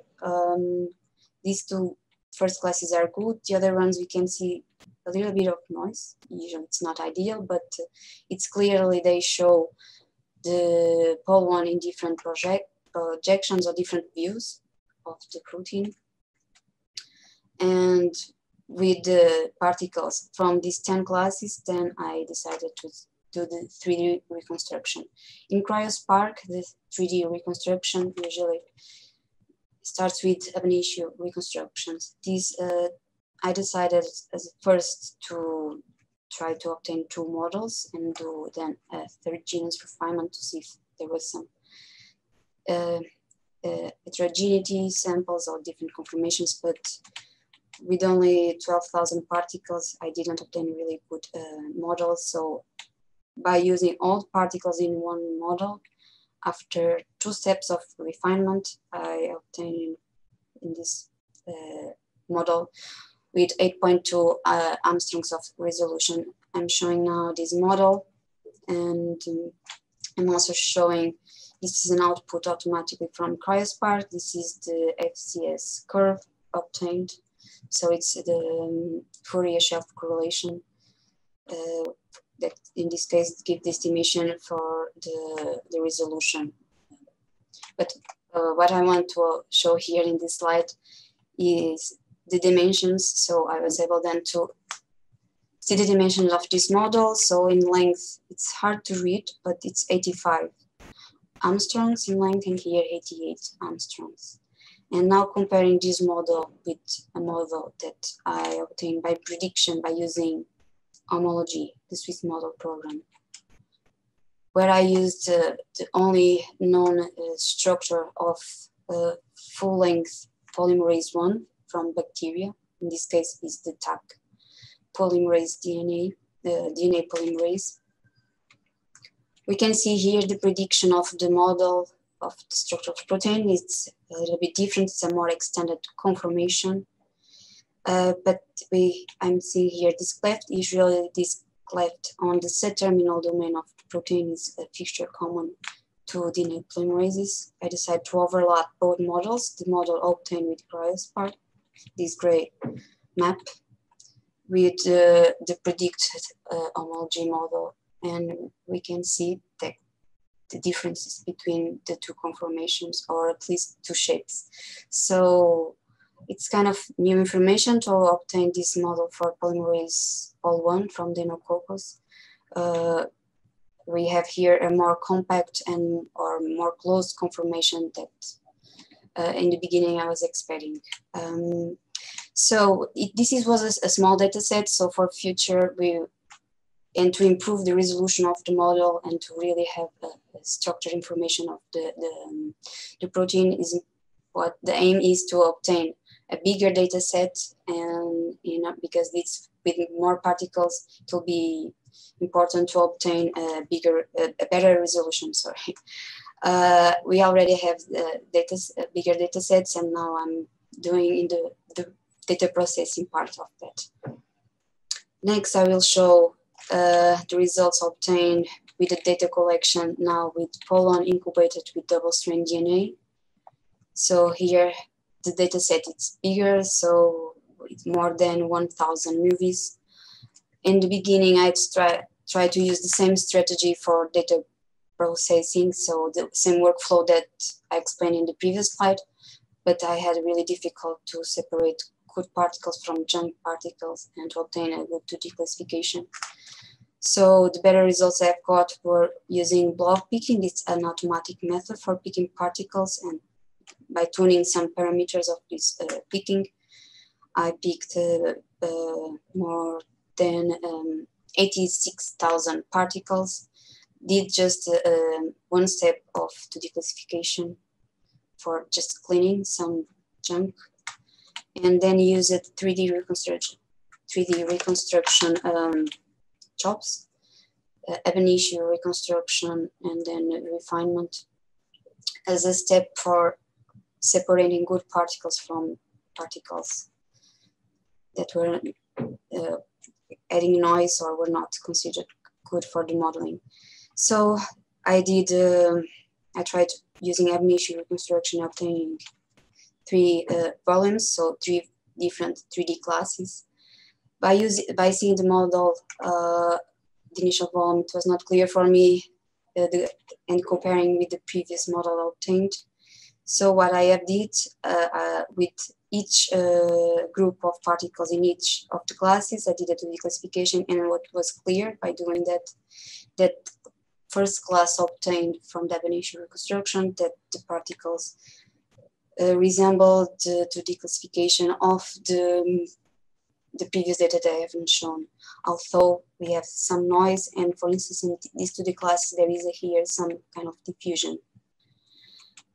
So with these more than 50,000 particles, I did homogeneous and then heterogeneous refinement. In the heterogeneous refinement, I have used referencing models. One of them was the model obtained in the previous data. And by that, not many particles were separated, but I was able to separate particles, more than 6,000 particles, to obtain a similar model comparing to the previous one, but with not really good resolution, 12.2 angstroms. Here I'm just comparing both models. So this yellow model corresponds to the model of the sample prepared with POL1 and DNA. Of course, the resolutions are different in both models, but more or less we can see that they resemble both of them, even overlapping. What it is interesting in this yellow model, so the POL1 with DNA, we can see here that something is nearby the protein, and I believe that is the DNA. What I was expecting to see a different volume in this model that was indicating the binding of the DNA in the protein.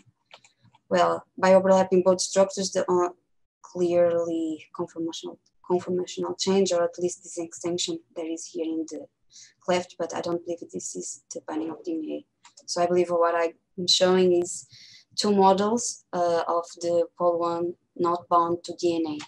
So this difficulty of separating good classes from the junk classes in this last data collection could be due to the high heterogeneity of the sample.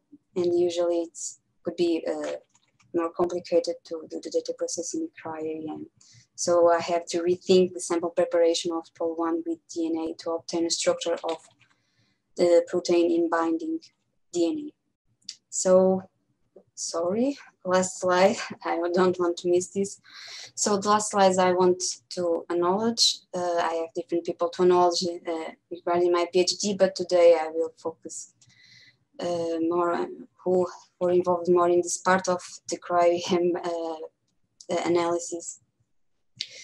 So first I want to also thanks my supervisors and my co-supervisors. So Dr. Ellen Moe and Professor Maria Armenia. Of course, I want to acknowledge Instruct because accepting my application was really the starting point for being the serious option and strategy to use cryo-EM for determination of POL1 structure. I want to thank Sarah Butcher for receiving me in Helsinki and for her help, and also for thanks her team that were really helpful. I want also to thank the support of Impact for the internship and also to take part of the workshops. So I want to name the coordinators of Impact project, Celia Ramon, Pedro Matias. I want to thank Celia for helping me pushing also to send my sample to ESRF. So I also have data collection in another microscope, Titan Cryons from this center, and also thanks Marcos Gergena from Madrid for some sessions for learning Sapien and how to use Sapien for data processing. We have an in-house machine for data processing in the aeronautic EB from a project from Margarida Asher. I want to thank Jose Brito for helping me to use Titanius. And of course, thank you all for your attention. Thank you very much, Andrea. I have one question here from Margarida Asher. She says yes, she cannot present a question directly, okay. But because, and another from Jorge Ferreira. But Margarida asked, how do you want to improve the resolution of your data collection and sample? And then there is another from Jorge Ferreira, which I will tell in a minute, one by one probably. Okay, so the first model at 8.2 angstroms, it was a really small data collection. The aim is then to obtain a bigger data collection, and that way it's important to, of course, have good particles, but a good number of, but also, if I have selected good particles, but the number is essential then to have a good distribution of many particles in different views. And this is important then for 3D reconstruction and to have more information of the different views and different secondary structures of the protein. For the sample of the pol-1 with DNA, I think I have really to rethink how to prepare the sample for data collection, because heterogeneity could be a problem.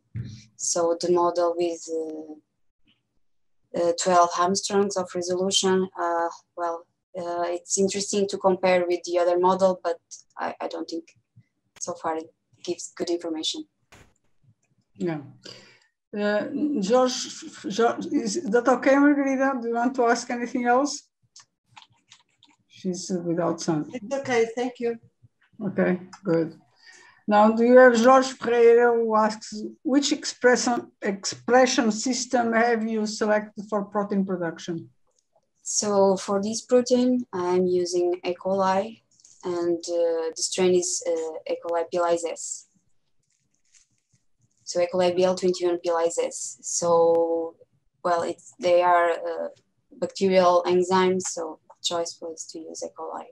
Usually works good for bacterial enzymes. Okay, so, all right, there are no more questions open.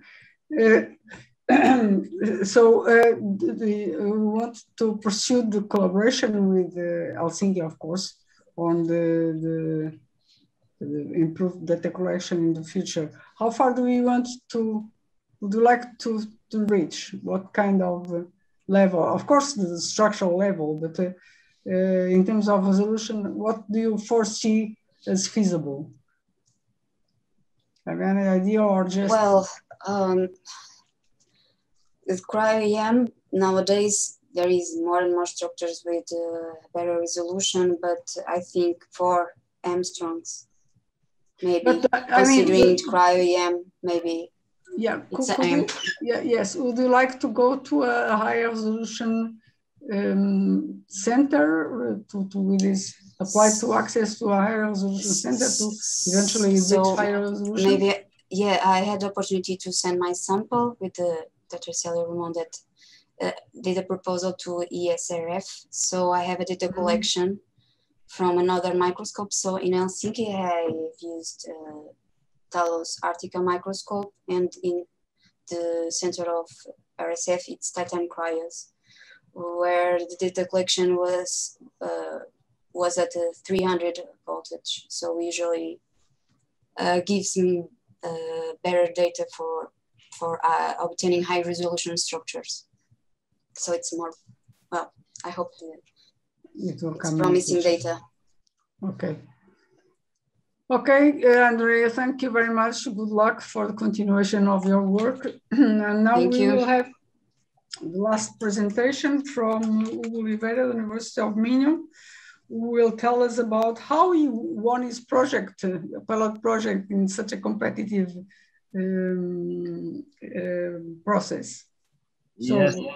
Yeah, I don't know whether it was my first time that I applied, and I was happy and honored to have a good feedback. But I have to say that my background is not structural biology. I have training in microbiology, virology. So it will be a good opportunity to learn about structural biology, to integrate this in my research, of course. Yeah, that's the purpose of this Instruct, is to integrate several methodologies and people learn a bit about the other ones. But you please go on. Okay.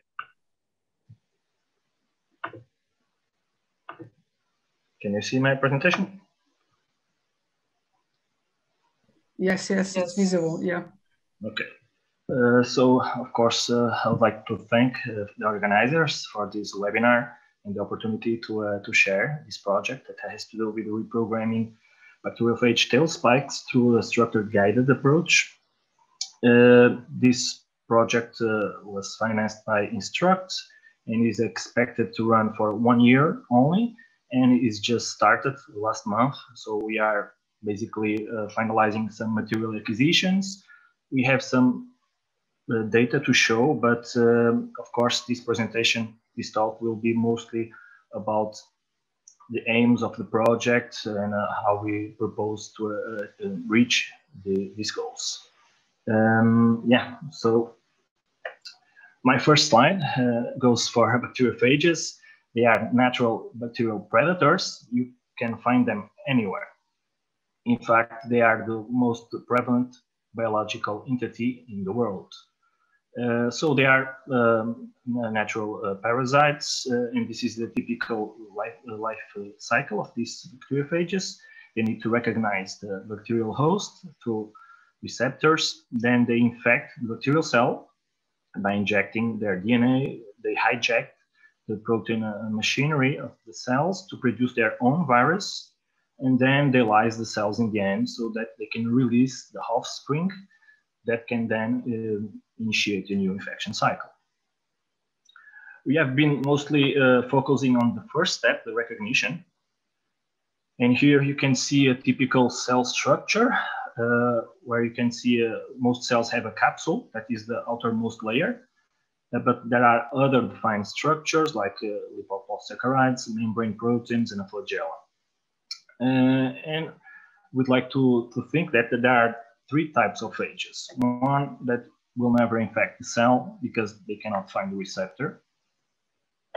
Others that can pass through the capsule and reach the cell.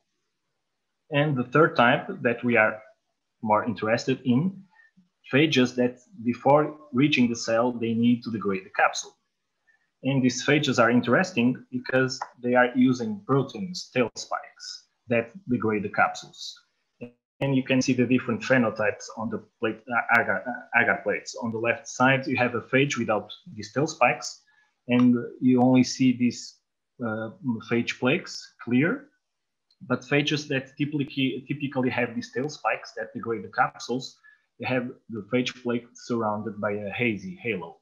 And this haziness is typically associated with tail spikes with capsular activity. So we know that we have these tail spikes, proteins of phages that target capsules. But it's important also to understand that capsules are highly diverse structures.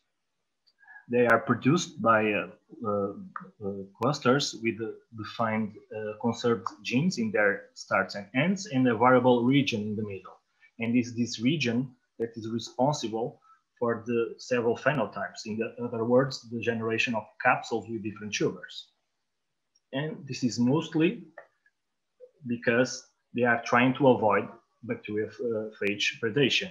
These capsules help bacteria to hide the phage receptors, but phages are always co-evolving with the hosts, and they are also getting some different tail spikes to target these specific capsule types.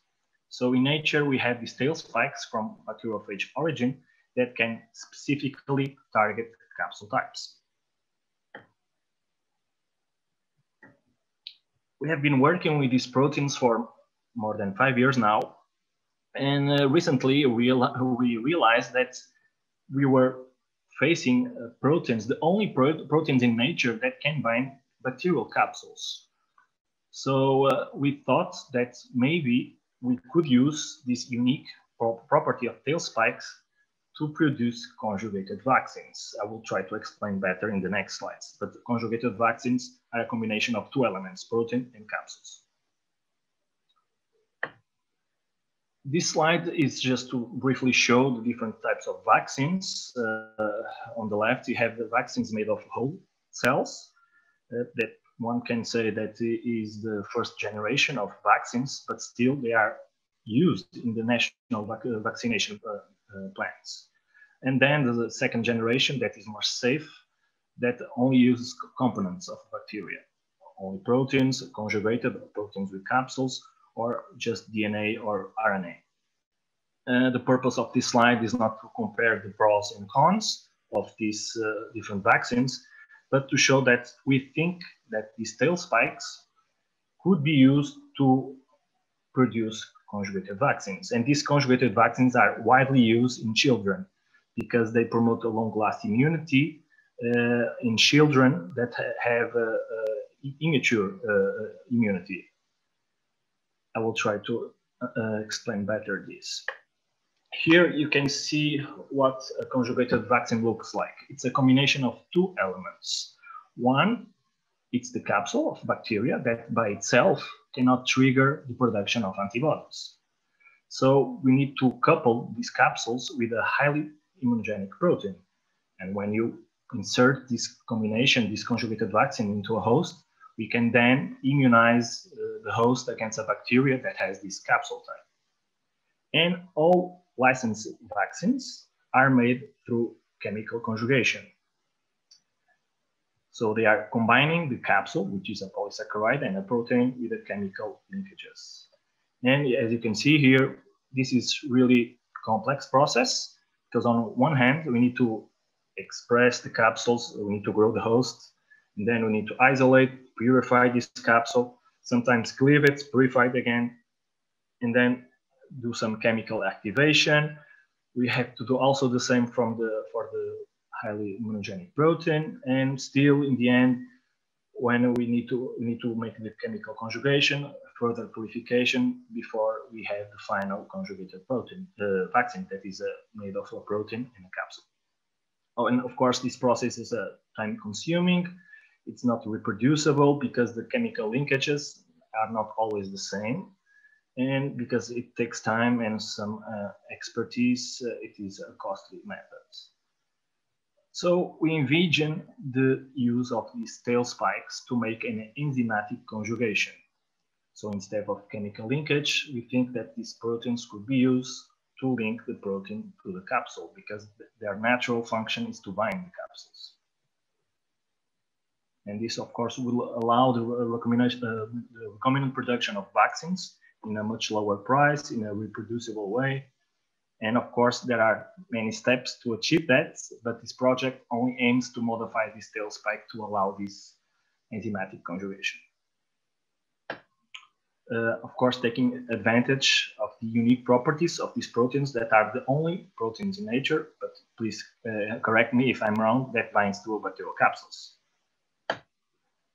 So this is an overview that what is needed to achieve that. We need to reprogram tail spikes. I'll try to explain why. So we have been cloning and producing these tail spikes for quite some time, and we know already that in the C-terminal sites of these proteins is where it happens the capsule recognition. And it will be helpful to have the atomic structure resolved in our sites so that we can modify these proteins. And I didn't explain this in detail, but in nature, these tail spikes, they bind to the capsule, but also degrade. This is how the phage is reaching these cells. So in order to make an enzymatic conjugation using these tail spikes, we need to understand how the protein looks like and remove the cleaving part, but maintain the binding activity, of course. And this is how Instruct comes into play, because we think this will be possible with a structural guided approach. So we have been already preparing some tail spikes for crystallization. We are expressing these proteins as a recombinant protein in an E. coli system. Of course, we need a high purity, so we need to combine affinity with size exclusion chromatography. We have all these things in our lab.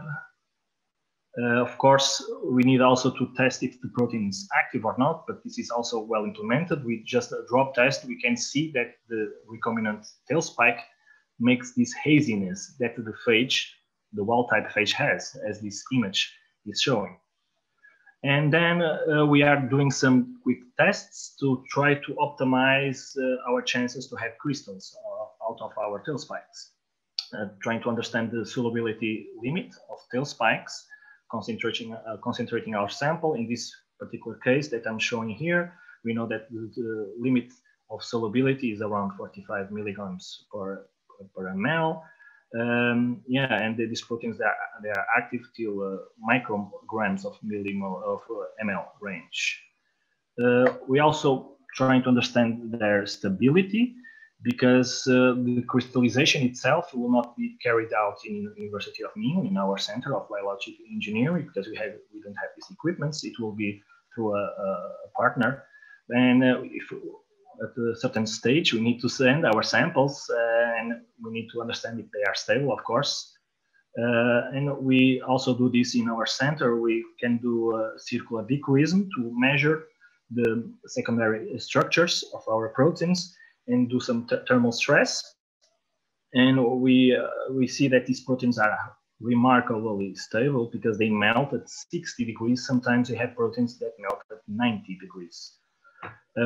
We also do some other tests where we freeze our sample because we imagine that maybe we can send our samples in frozen states.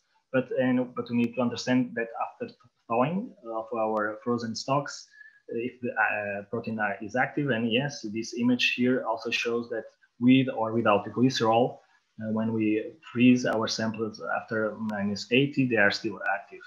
Of course, we would like to do a liquid nitrogen to freeze our stocks that is less stressed, but still at doing this, the protein is quite active, so it will not be a problem.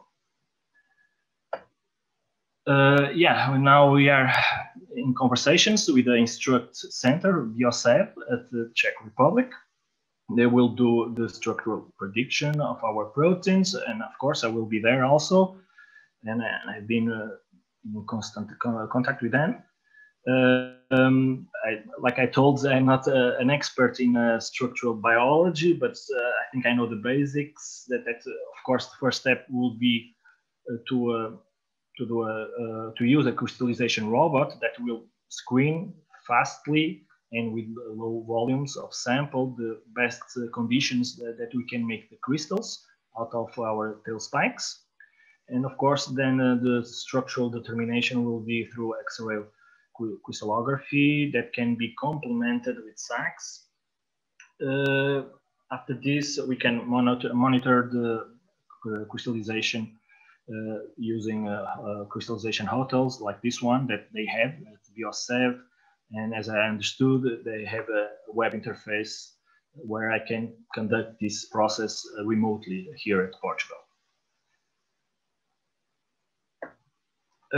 As a final step, once we have our structure resolved, the atomic structure, we can easily or more easily try to identify the catalytic residues that can then be changed to direct or random mutagenesis. If we do direct mutagenesis, we will be replacing these catalytic residues by alanine, for example. That is a neutral amino acids. But of course, we can try to locate this active site and do some random mutagenesis. That could be also quite easy to do here in our lab. And of course, at the end, we will be measuring if our mutated tail spikes will still be active with the drop tests, like I showed before. But of course, this would be always complemented with circular decreasing analysis, because we need to understand if the mutated that we inserted is affecting also the structural viability of our protein. So we want, of course, to maintain the structure, but only affect the catalytic parts. And yeah, I think this is it.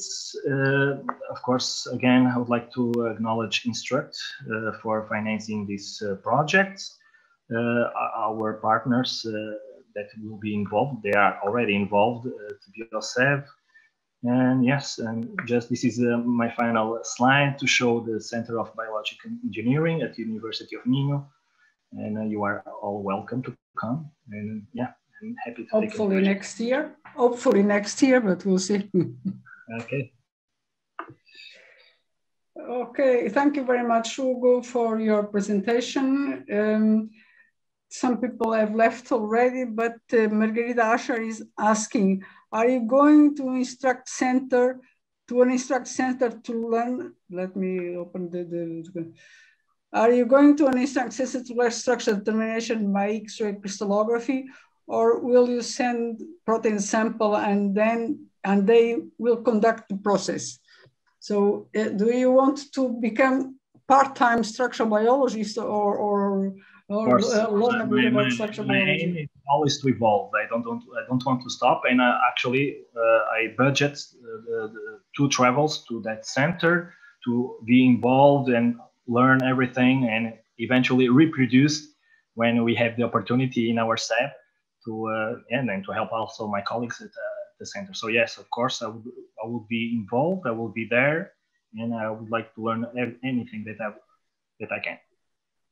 Do you plan, for instance, for an internship? Because that could be a longer stay, better than just access. Yes, maybe at longer term. For now, I have 1 year only. Maybe I don't have time for this project to apply to a training. So yes, but if I learn and I think I have more opportunity to get more knowledge with the longer stays, yes, I will be applying to more funding for that. I think you can combine both things, because you can, even during the project duration, you can apply for an internship and try to get more involved directly in the process. Yeah, I will look to that, of course. I don't see any more questions, at least on my screen. I don't. Okay. So we now have a Q&A session, final session for all the speakers who are still present. Some Carlos has left already, but apologies, but he had to leave. And I don't know if there are any more questions that could come from the 44 participants still around that might want to know a bit more about either Instruct, about the projects, or how to access the other activities, or whatever can come to their minds. Maybe I have one. Yeah. Okay. Because I heard that ENL, that is right next to the University of Minho, they have a cryo-IM and they will be partnering with Instruct also. I don't know if this is already available, or if you can use this equipment through Instruct. Yeah, well, I suppose that Celia is still around, but this is what I presented on one of my last slides, because under this network that was formed, Celia has her hand. I think we can give her. Okay. Yeah, so are you listening? Yeah. The process in INL, we got the proposal accepted. So there's a project. We are at the moment launching the call for buying or for acquiring the microscope. So hopefully the goal is to have the microscope installed in the beginning of next year. And this is a national infrastructure, so it will be access to everybody from all the country. If we want to see how this goes, and then obviously we want to connect to Instruct, and that's in our plans. But for the moment, we are just speeding up because we want the microscope to be installed. So it will be a 200 kV microscope. It will be, hopefully it will be a type of a glacier. So it's a 200, and it will allow us to do already a lot of things there. So definitely Minho is just it's just close to you. So it will be really great. Yeah, and it would be also good that you distribute the information in your center and your university, so that people know about this possibility even now, because this will become, we hope, reality not so far distant future. Yeah, that's definitely. And one of the things that, as I said, we are really stressed now to have things going on, to have the microscope. Whenever we have things, or when we have an idea, when we'll have the microscope installed, then we will start to, I would say, disseminate this project and the infrastructure. That's definitely, that's one of the things that's planned. Okay. Very good. Well, I don't see any more questions. So if there are no more questions, thank you very much, all of you, to participate, and hope that you have enjoyed the meeting. Although it was not presential, I think was as good as we could do it and go for it. And we hope if the virus will allow us and the variants which are coming along will allow us, we will have a presential meeting in the University of Minho next year, next late spring as usual. At the beginning, I said that last one was, I made a mistake, was not, of course, 220, was 218, as Susan well remarked.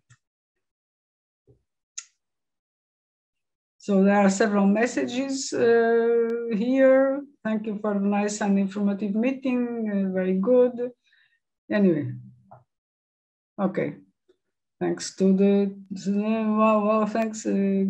thanks for the event. And I think it was informative, and the main idea is that people know what are the activities, how they can benefit from Instruct, and try to explore them as much as possible. Because I think being a country with fewer resources than the other countries, we should use these infrastructures and European infrastructures as much as possible and take the most advantage of it. If we will become a Instruct site, or the best situation too in Portugal, we hope, then this will be a step forward to have a center sometime in the future, especially if we will have cryo-EM facilities also in the future. But so we all have to work hard for that. Thank you very much for all, and have a rest of a good afternoon and good week, nice week, and good work, hard work, remote or presential as you might come.